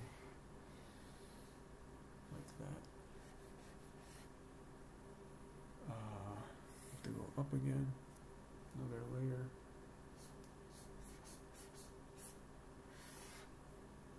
It's not letting me hit it. I gotta find the brown. This is what happens when I do too many layers. Right there. Should be able to go over it now. There we go. That's why you have all these layers, to do all this cool stuff. You know, these effects. If you're an effect guy like I am, I like to have my own uniqueness. And I'm not sure about it all the time, so I get there. It's not like I have a canned way I do stuff. I'm trying to get a nice magical feel at the same time. And this is working. But it takes time to get there. See, so you're a witness to what I'm doing.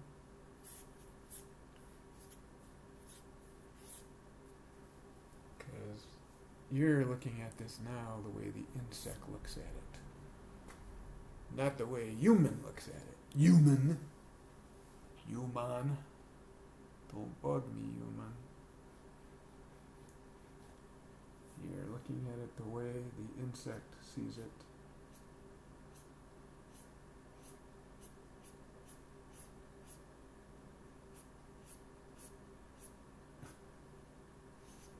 A lot of stuff going on. A lot of changes and integrity, value, and things of my own doing. Kind of magical stage, so file save. Okay. Okay, Tony, let me take a sip of water.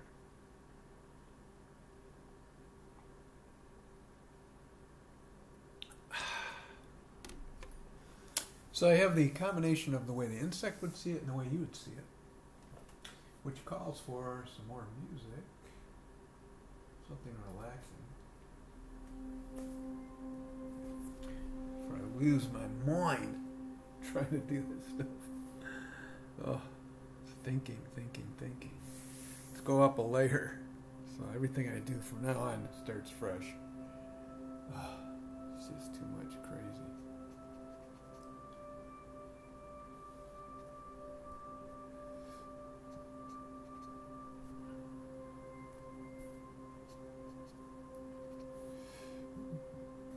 Pardon me. And you want to have, you know, warmer areas and cooler areas and stuff like that. And so you gotta introduce that stuff yourself. Very mystical how this stuff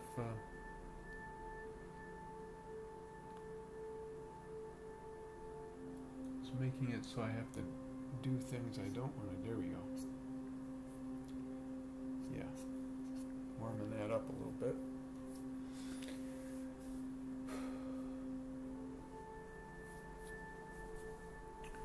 And there's little, say,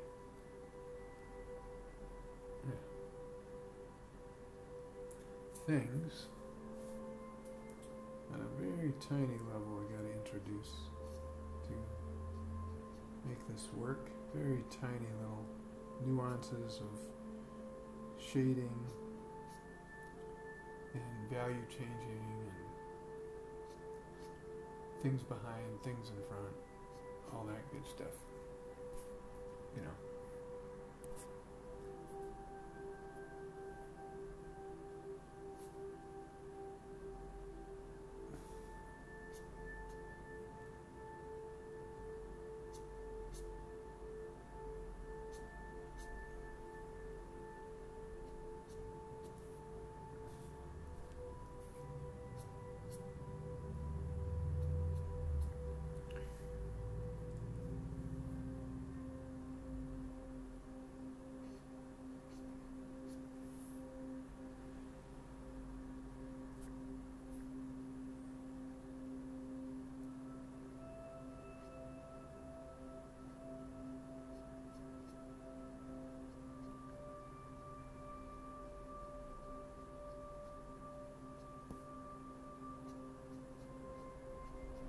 Not sure if you can hear the brush just scraping. It sounds like just a movement across the glass. It's a matte screen, just an incredible screen. There's nothing like it on the Wacom Cintiq 24-inch Pro monitor. That matte screen is just an incredible surface. You feel like you're working on a substrate, whether you're working on canvas or MDF board or masonite or something. It just has that feel of there's a drag, like a slight, textural connection to your art in the real, like you have in the real world when you're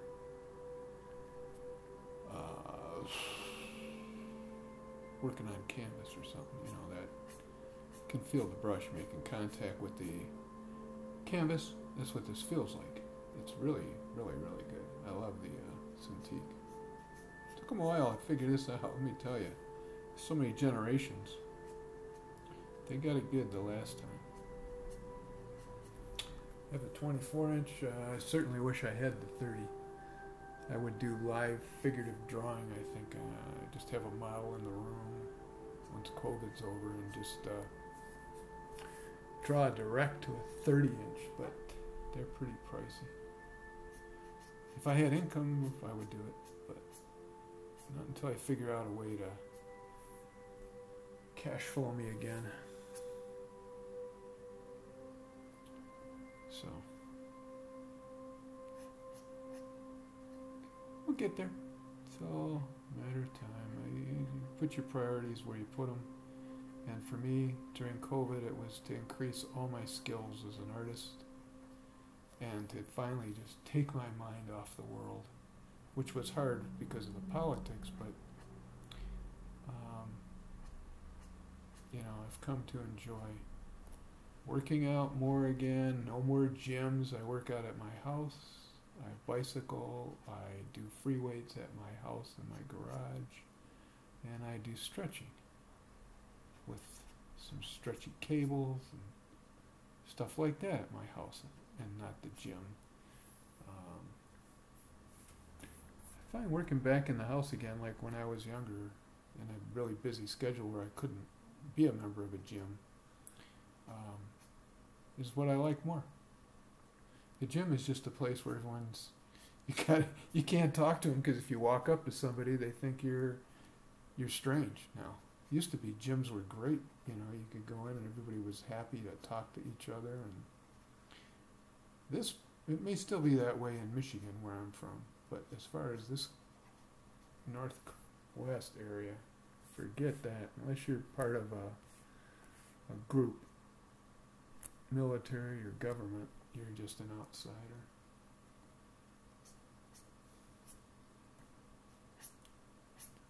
It's clear, like they make it clear to you.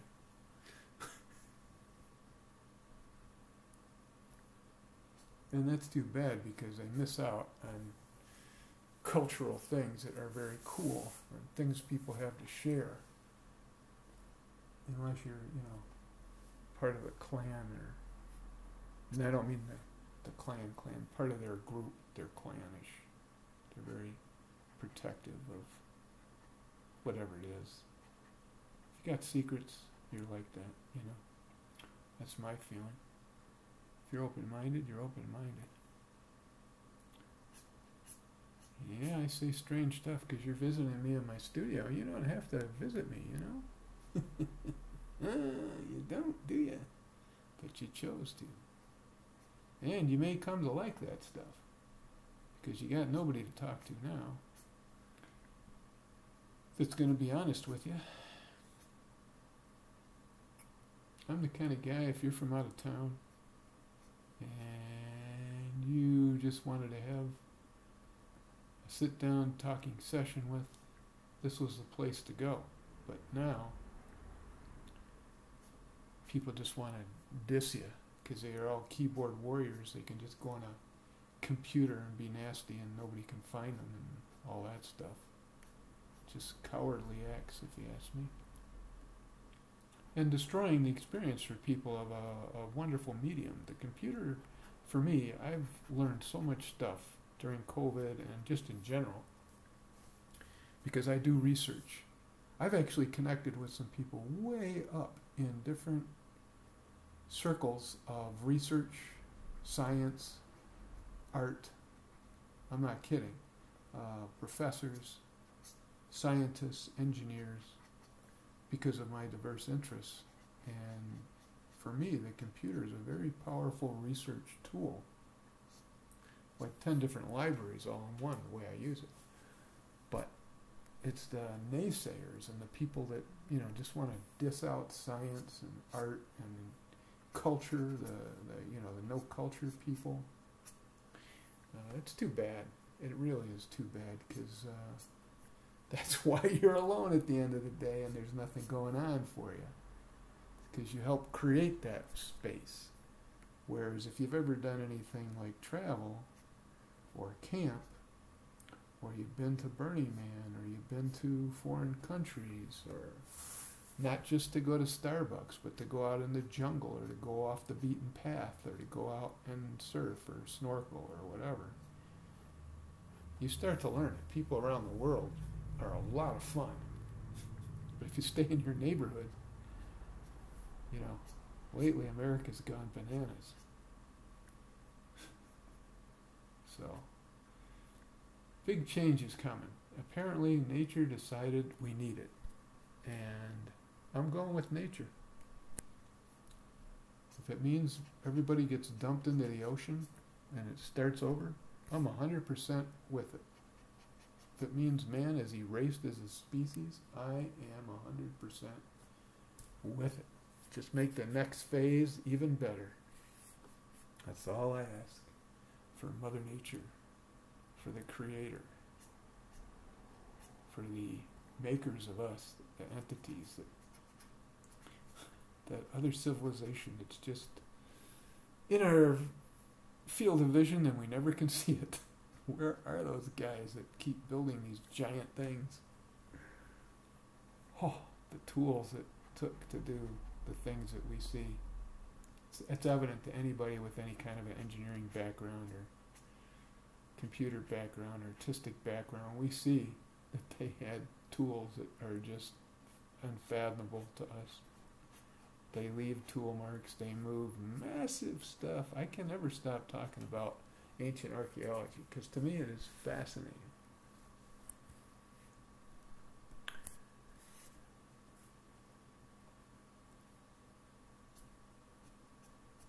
And you're watching me work, which sometimes I have to go off topic like that so I can focus on my art because my brain can work on something it knows about while it's exploring another thing, like it is right now.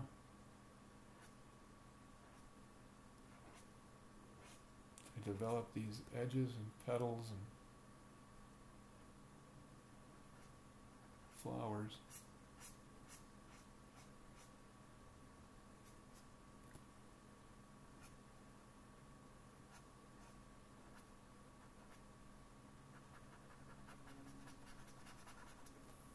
Mm-hmm.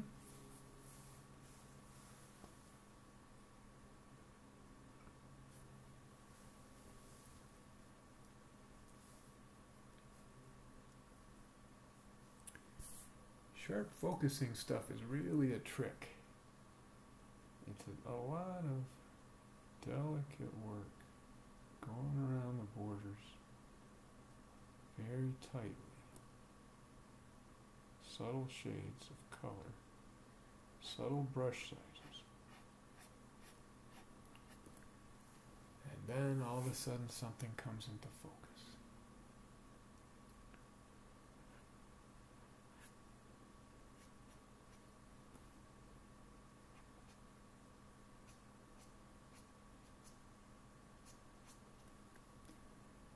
A lot of times when I was younger, I'd be out fishing or hanging out with some guys at a lake, and then I'm supposed to be back in town because I had a date to go on or something like, it's time to hook up with somebody. And my friends would get me so hammered, talking about your date and everything, that by the time I got there, I was just obliterated when I was young, when I was a young guy. And I worked, 70, 80 hours a week. So partying was very important whenever you could get to it. Very rare. But unfortunately, I showed up a little bit obliterated too many times. Never got in trouble, never did anything stupid, but I was thinking of that now because it's raining outside, I'm drawing, I'm listening to music, I'm a little bit nostalgic, especially on moody days. I'm kind of a romantic as an artist and as a designer and stuff. I always want to do things that can be either mechanically sound, stuff for cars, or stuff that's very soft-edged, sensuous type stuff, like this. And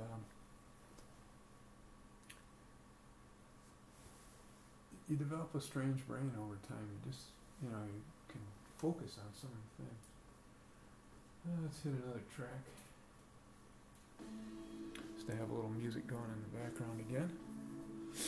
So I work on this flower. Bunch of gibberish coming out of my mouth today. Gibberish! I could interview myself. Oh, what do you think, Daz? I do think. Are you sure? Can you make money off of that?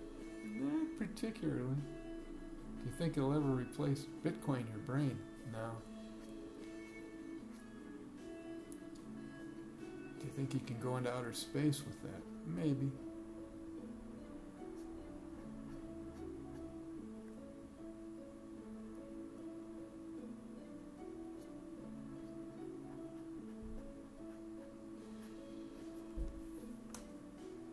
Challenging vagaries. I kind of like the vagary feel of this. I don't want to destroy that. But there's things that got to be in focus and things that don't have to be in focus.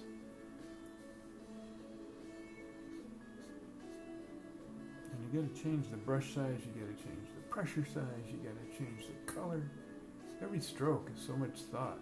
And there's no accidental blurring or accidental sharpening or accidentally spilling like you did when you did traditional art. So everything is a thought process. It really is. Before you make a stroke, you're thinking about your pressure, your density, your color, the texture of the brush, all that stuff. And till it becomes reflex, which sometimes it doesn't, and sometimes it really just flows. You're just touching things and moving around. You're in the zone. You're not even thinking. That state's always desirable, to be just in the zone, as we say. Zoning out.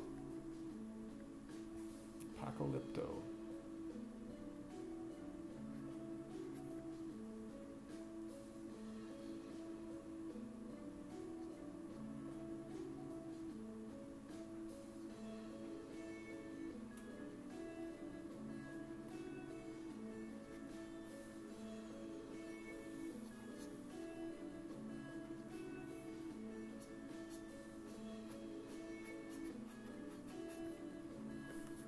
Save this and let's take a look at it.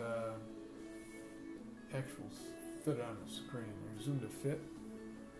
That looks better. The flower definitely looks better. See, if you look at the bottom and you look at the top, you can see I've just started to individually focus petals in the cluster.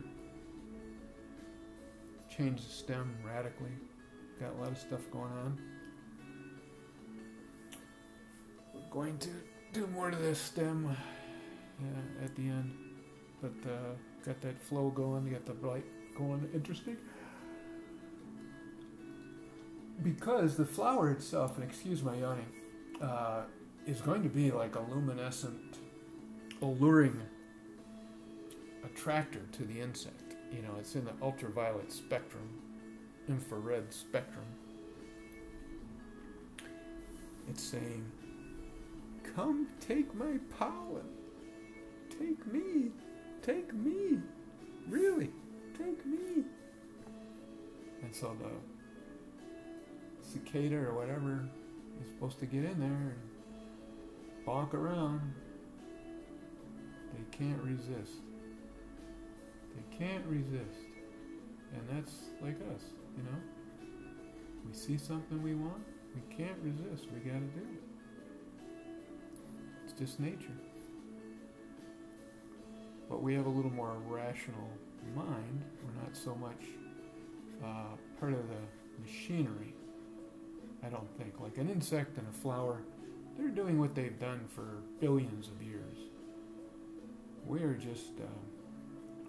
just taking it all in, and sometimes we touch them, sometimes we eat it, sometimes we get poisoned by it, sometimes we get stung by it, sometimes we die by it, because it's all experimental to us, where they're kind of reliving generations of their purpose on Earth,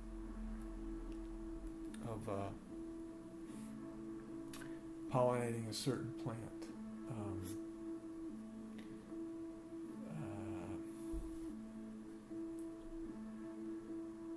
evolving to pollinate that plant even better. That kind of stuff. They're just doing stuff that is same old, a little bit better maybe. But they're born to pollinate something every season. They're born to hunt something, take it off the earth every season. If there's too many of a certain thing, they're born to repeat, you know, and repeat they do.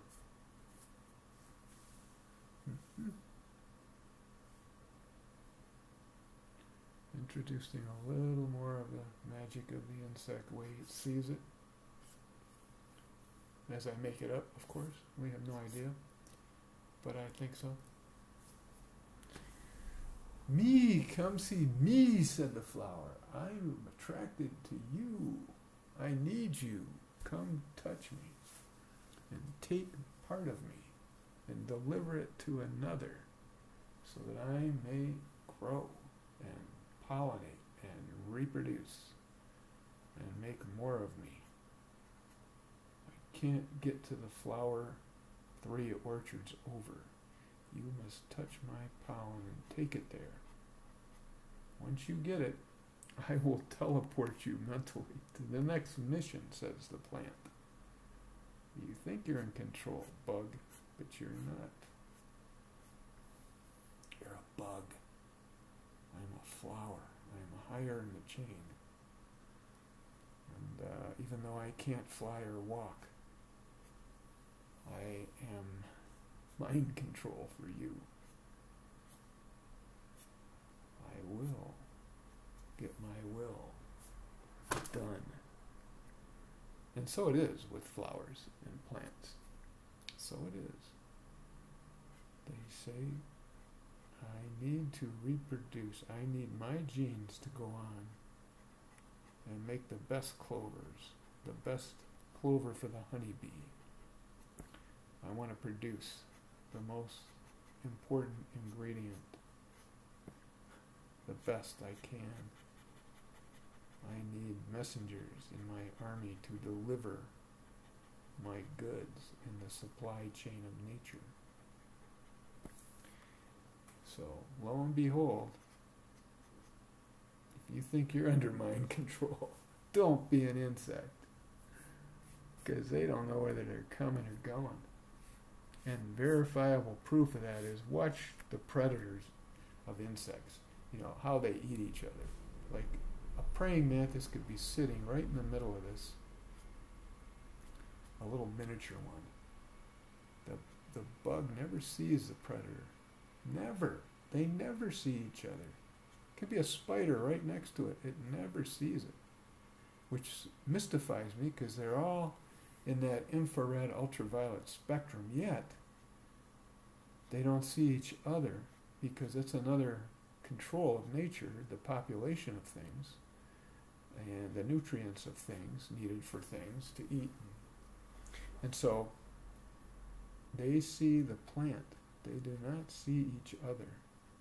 And that tells me that even we, as human beings, can be walking around surrounded by some other entity that we have no clue it's there. It's in the room, it's looking at us or whatever. It's totally mind, I don't know. But we are clueless, just like the insect.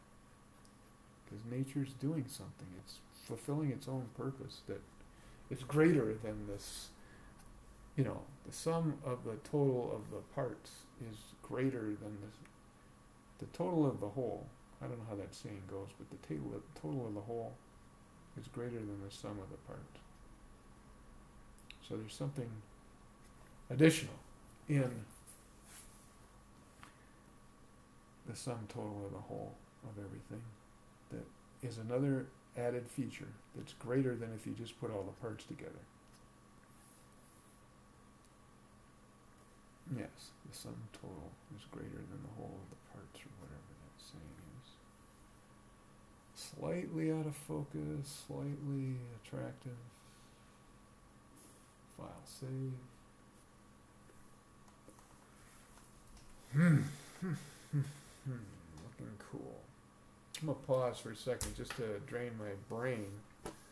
Just give it a res break. Alright, time is ticking away. This is not going to go more than a half hour to be finished. Because it's already going to... It'll turn into a 3-hour long video and take like 2 days for it to process and upload. But, okay, let's finish this up. I got to speed it up now.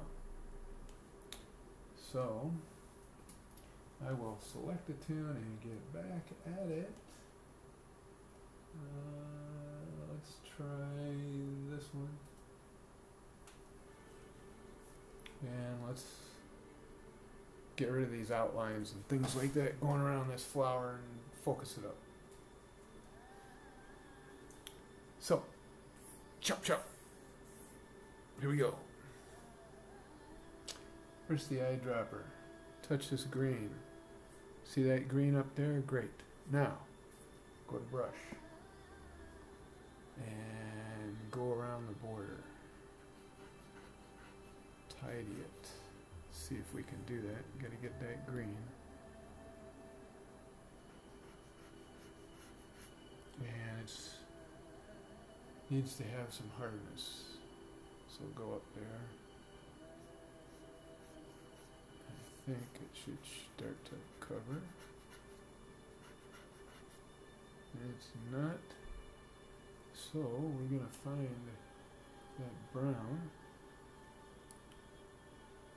And then we're going to paint. There we go.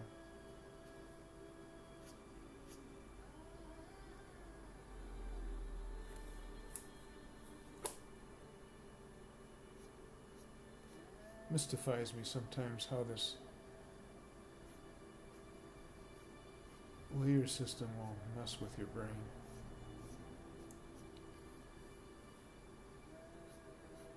But first we're going to get the brown out, and then we're going to go lighter over it.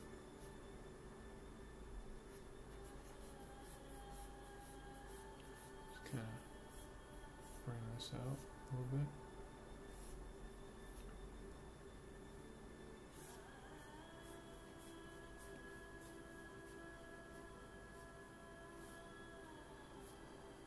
I don't like that there, those last 2 strokes, I want them out. In fact, the last 4. Okay, there we go. A little darker up there, maybe.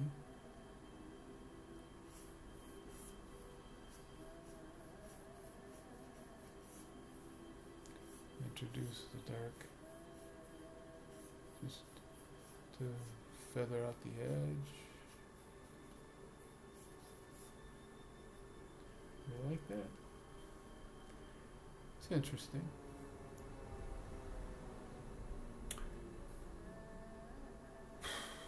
There's got to be something to do with the, let's get into this fuchsia. dark a little bit on this side.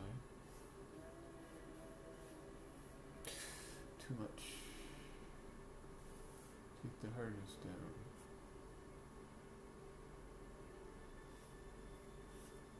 Nope, no hard lines. Again, open and just touch. There you go, in between on the darks.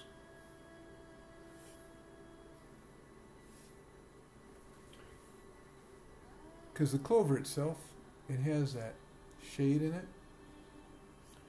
And if you can integrate a little bit to that, it draws your eye to the flower, like the insect.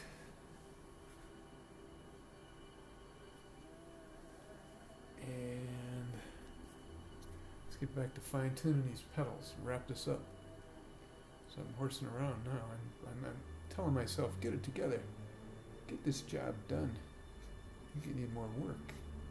So just like you were paid to do this, get it done.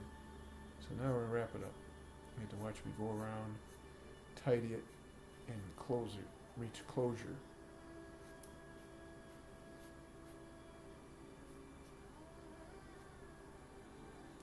Got some exotic music playing in the background from royalty-free channel. Let that play. It's bensound.com, by the way.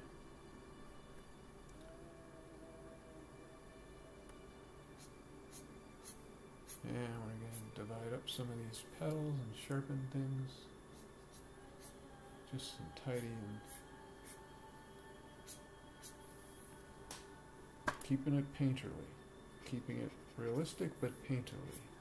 In other words, I want it to look like brushstroke still. I want it to look like it was analog painted but done digitally. So, in other words, I did it digitally, but it has the appearance of being painted with real paint. That's tricky. It's tricky stuff. And I want to keep my own style, you know. I want to keep my own way of doing it without being gaudy, without being too detailed, not enough detail, all that good stuff. There's just a ton of things to think about when you paint. Especially tonal values and breaking the rules and just how you're going to break the rules as a painter. You got to break the rules. You want to look different than others. Make your own rules.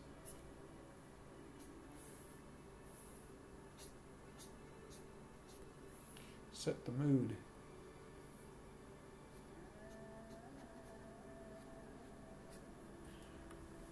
Yep, starting to look cool. And define the borders of things, the edges of things, a little bit separation of petals that are lost in overlap. Maybe do some of that, you know, like that.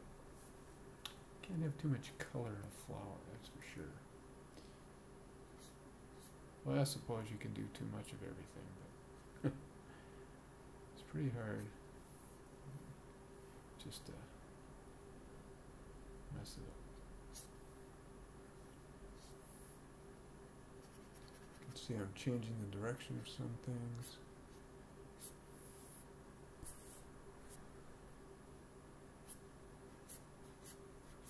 Late night I've been watching some movies on the Turner Network, Turner Channel.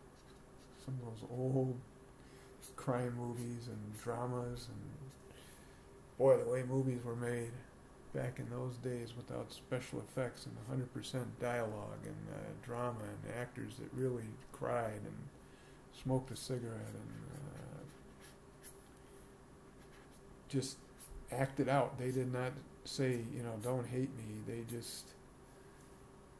They acted and they were like impulsive and faced the consequences. It was a very different world. Man, was it different. And the prejudices and way they viewed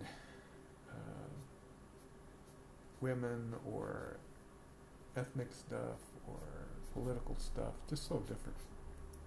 It's good to see that, because that's actually what laid the foundation, the groundwork for the world we're in today. And certain things are valid, certain things aren't. And it's just cool. It's like a history when you can watch old movies juxtaposed against what people watch today, just scene changing, flickering like a strobe light or something, before any dialogue, before you can focus your mind on the story, before you can do anything. It's just action, action, action. And I think that's great if you're young and you're a video game person. But if you want a story, like you're reading a book or something, the old movies still way better to me. Of course, I'm dating myself. I like a story. I like character development. I like pursuit of the truth, too. Something starts out kind of vague, you don't know what it is, you form the wrong opinion, then you find out what it is, true story is happening. And that's like being a detective, a real detective, not a detective that forces the outcome, but a detective that's bearing down on the truth to find what really happened and not invent what really happened and just pin it on somebody. In those old movies, they get down and they say, aha, it's that guy, he's been around doing that forever, go get him.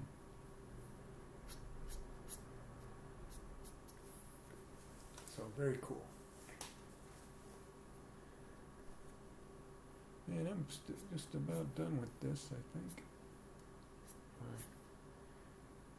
Integrity, a little bit, a little dent here and there, and some stuff.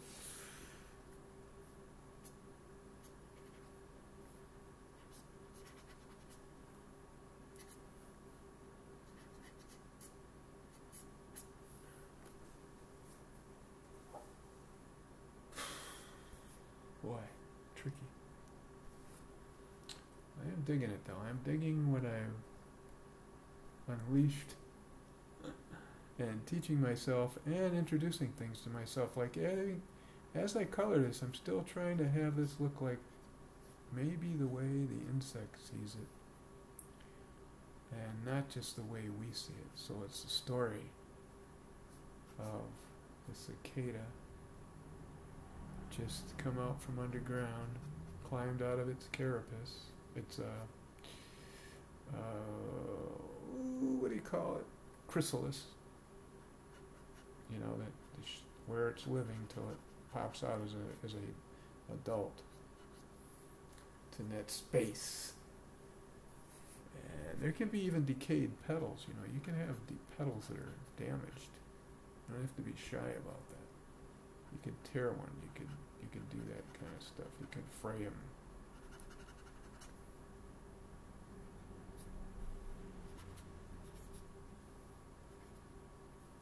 Just about done.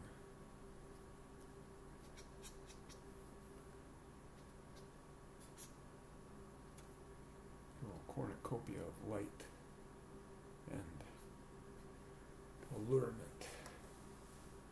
File save. Okay, let's that's pretty cool. Let's view the whole image. I'm going to now take the sharpen brush and I'm going to sharpen some areas, and I may dull some areas. So see if on the left, see that triangle down the side, right above the eyedropper, you hit the triangle, it says sharpen brush, we click it, and the greatest sharpening will be in the center, lower area, so I'm going to pass that over it, just a little bit more, bring that in focus and a little, see, looks good, and then take the dull brush above the eyedropper, which says blur. Let me just make sure that blur. Yeah. And I'm going to soften some stuff. See how big this is? That's too big. Take it down and just soften a little bit on the edge. Don't want it too crispy, too outliney.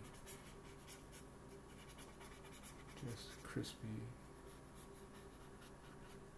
like that, and maybe sharpen some at the top.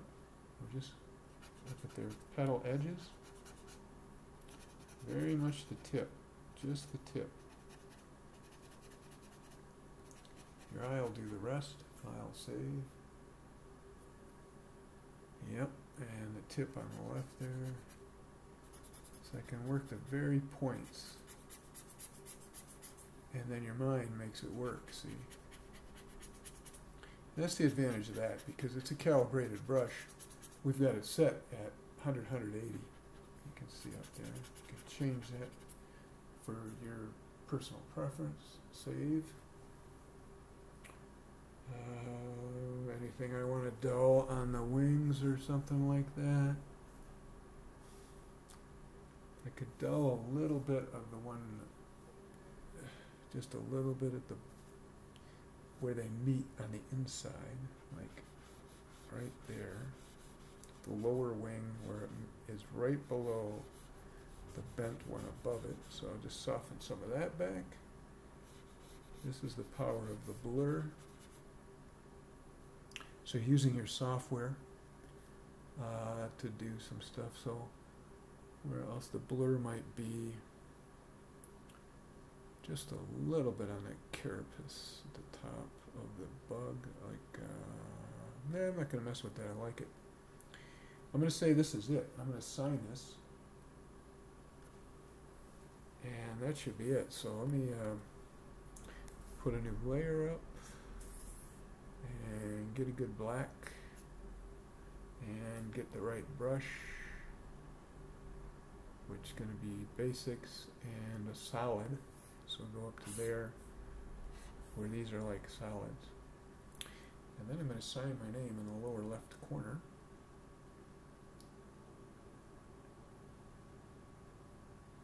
And just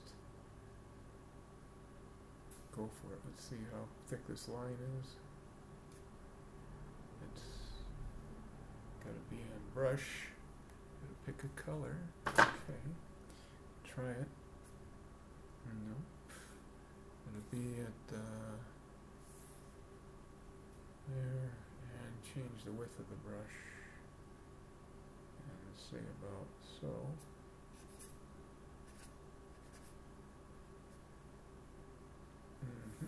Let's take that last line out. Just make that smaller on the Z. And then I'm going to keep the signature soft, so I'm going to go 6/6/2021. So 6/6/2021.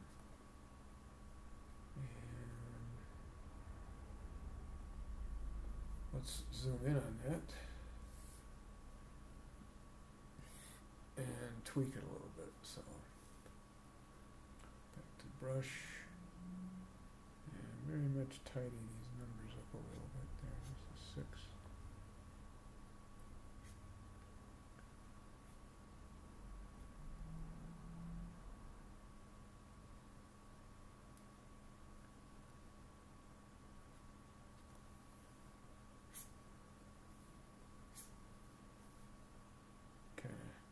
Mess with it.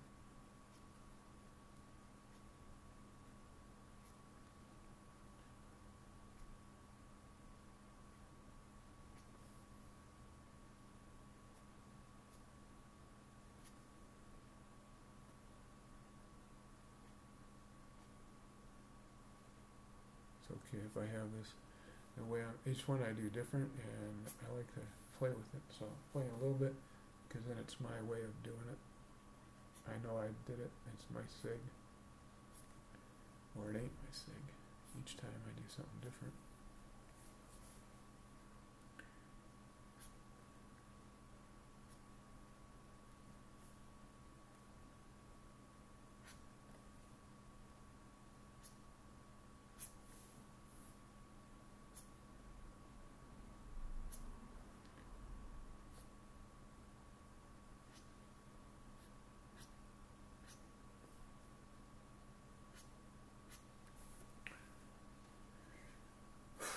File save. Let's see here. File save.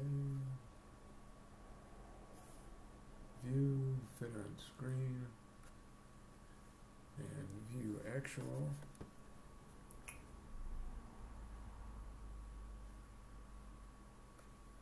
So at 100, looks pretty good. I'm going to sharpen that signature just a touch. So I'll put the sharpen brush over it.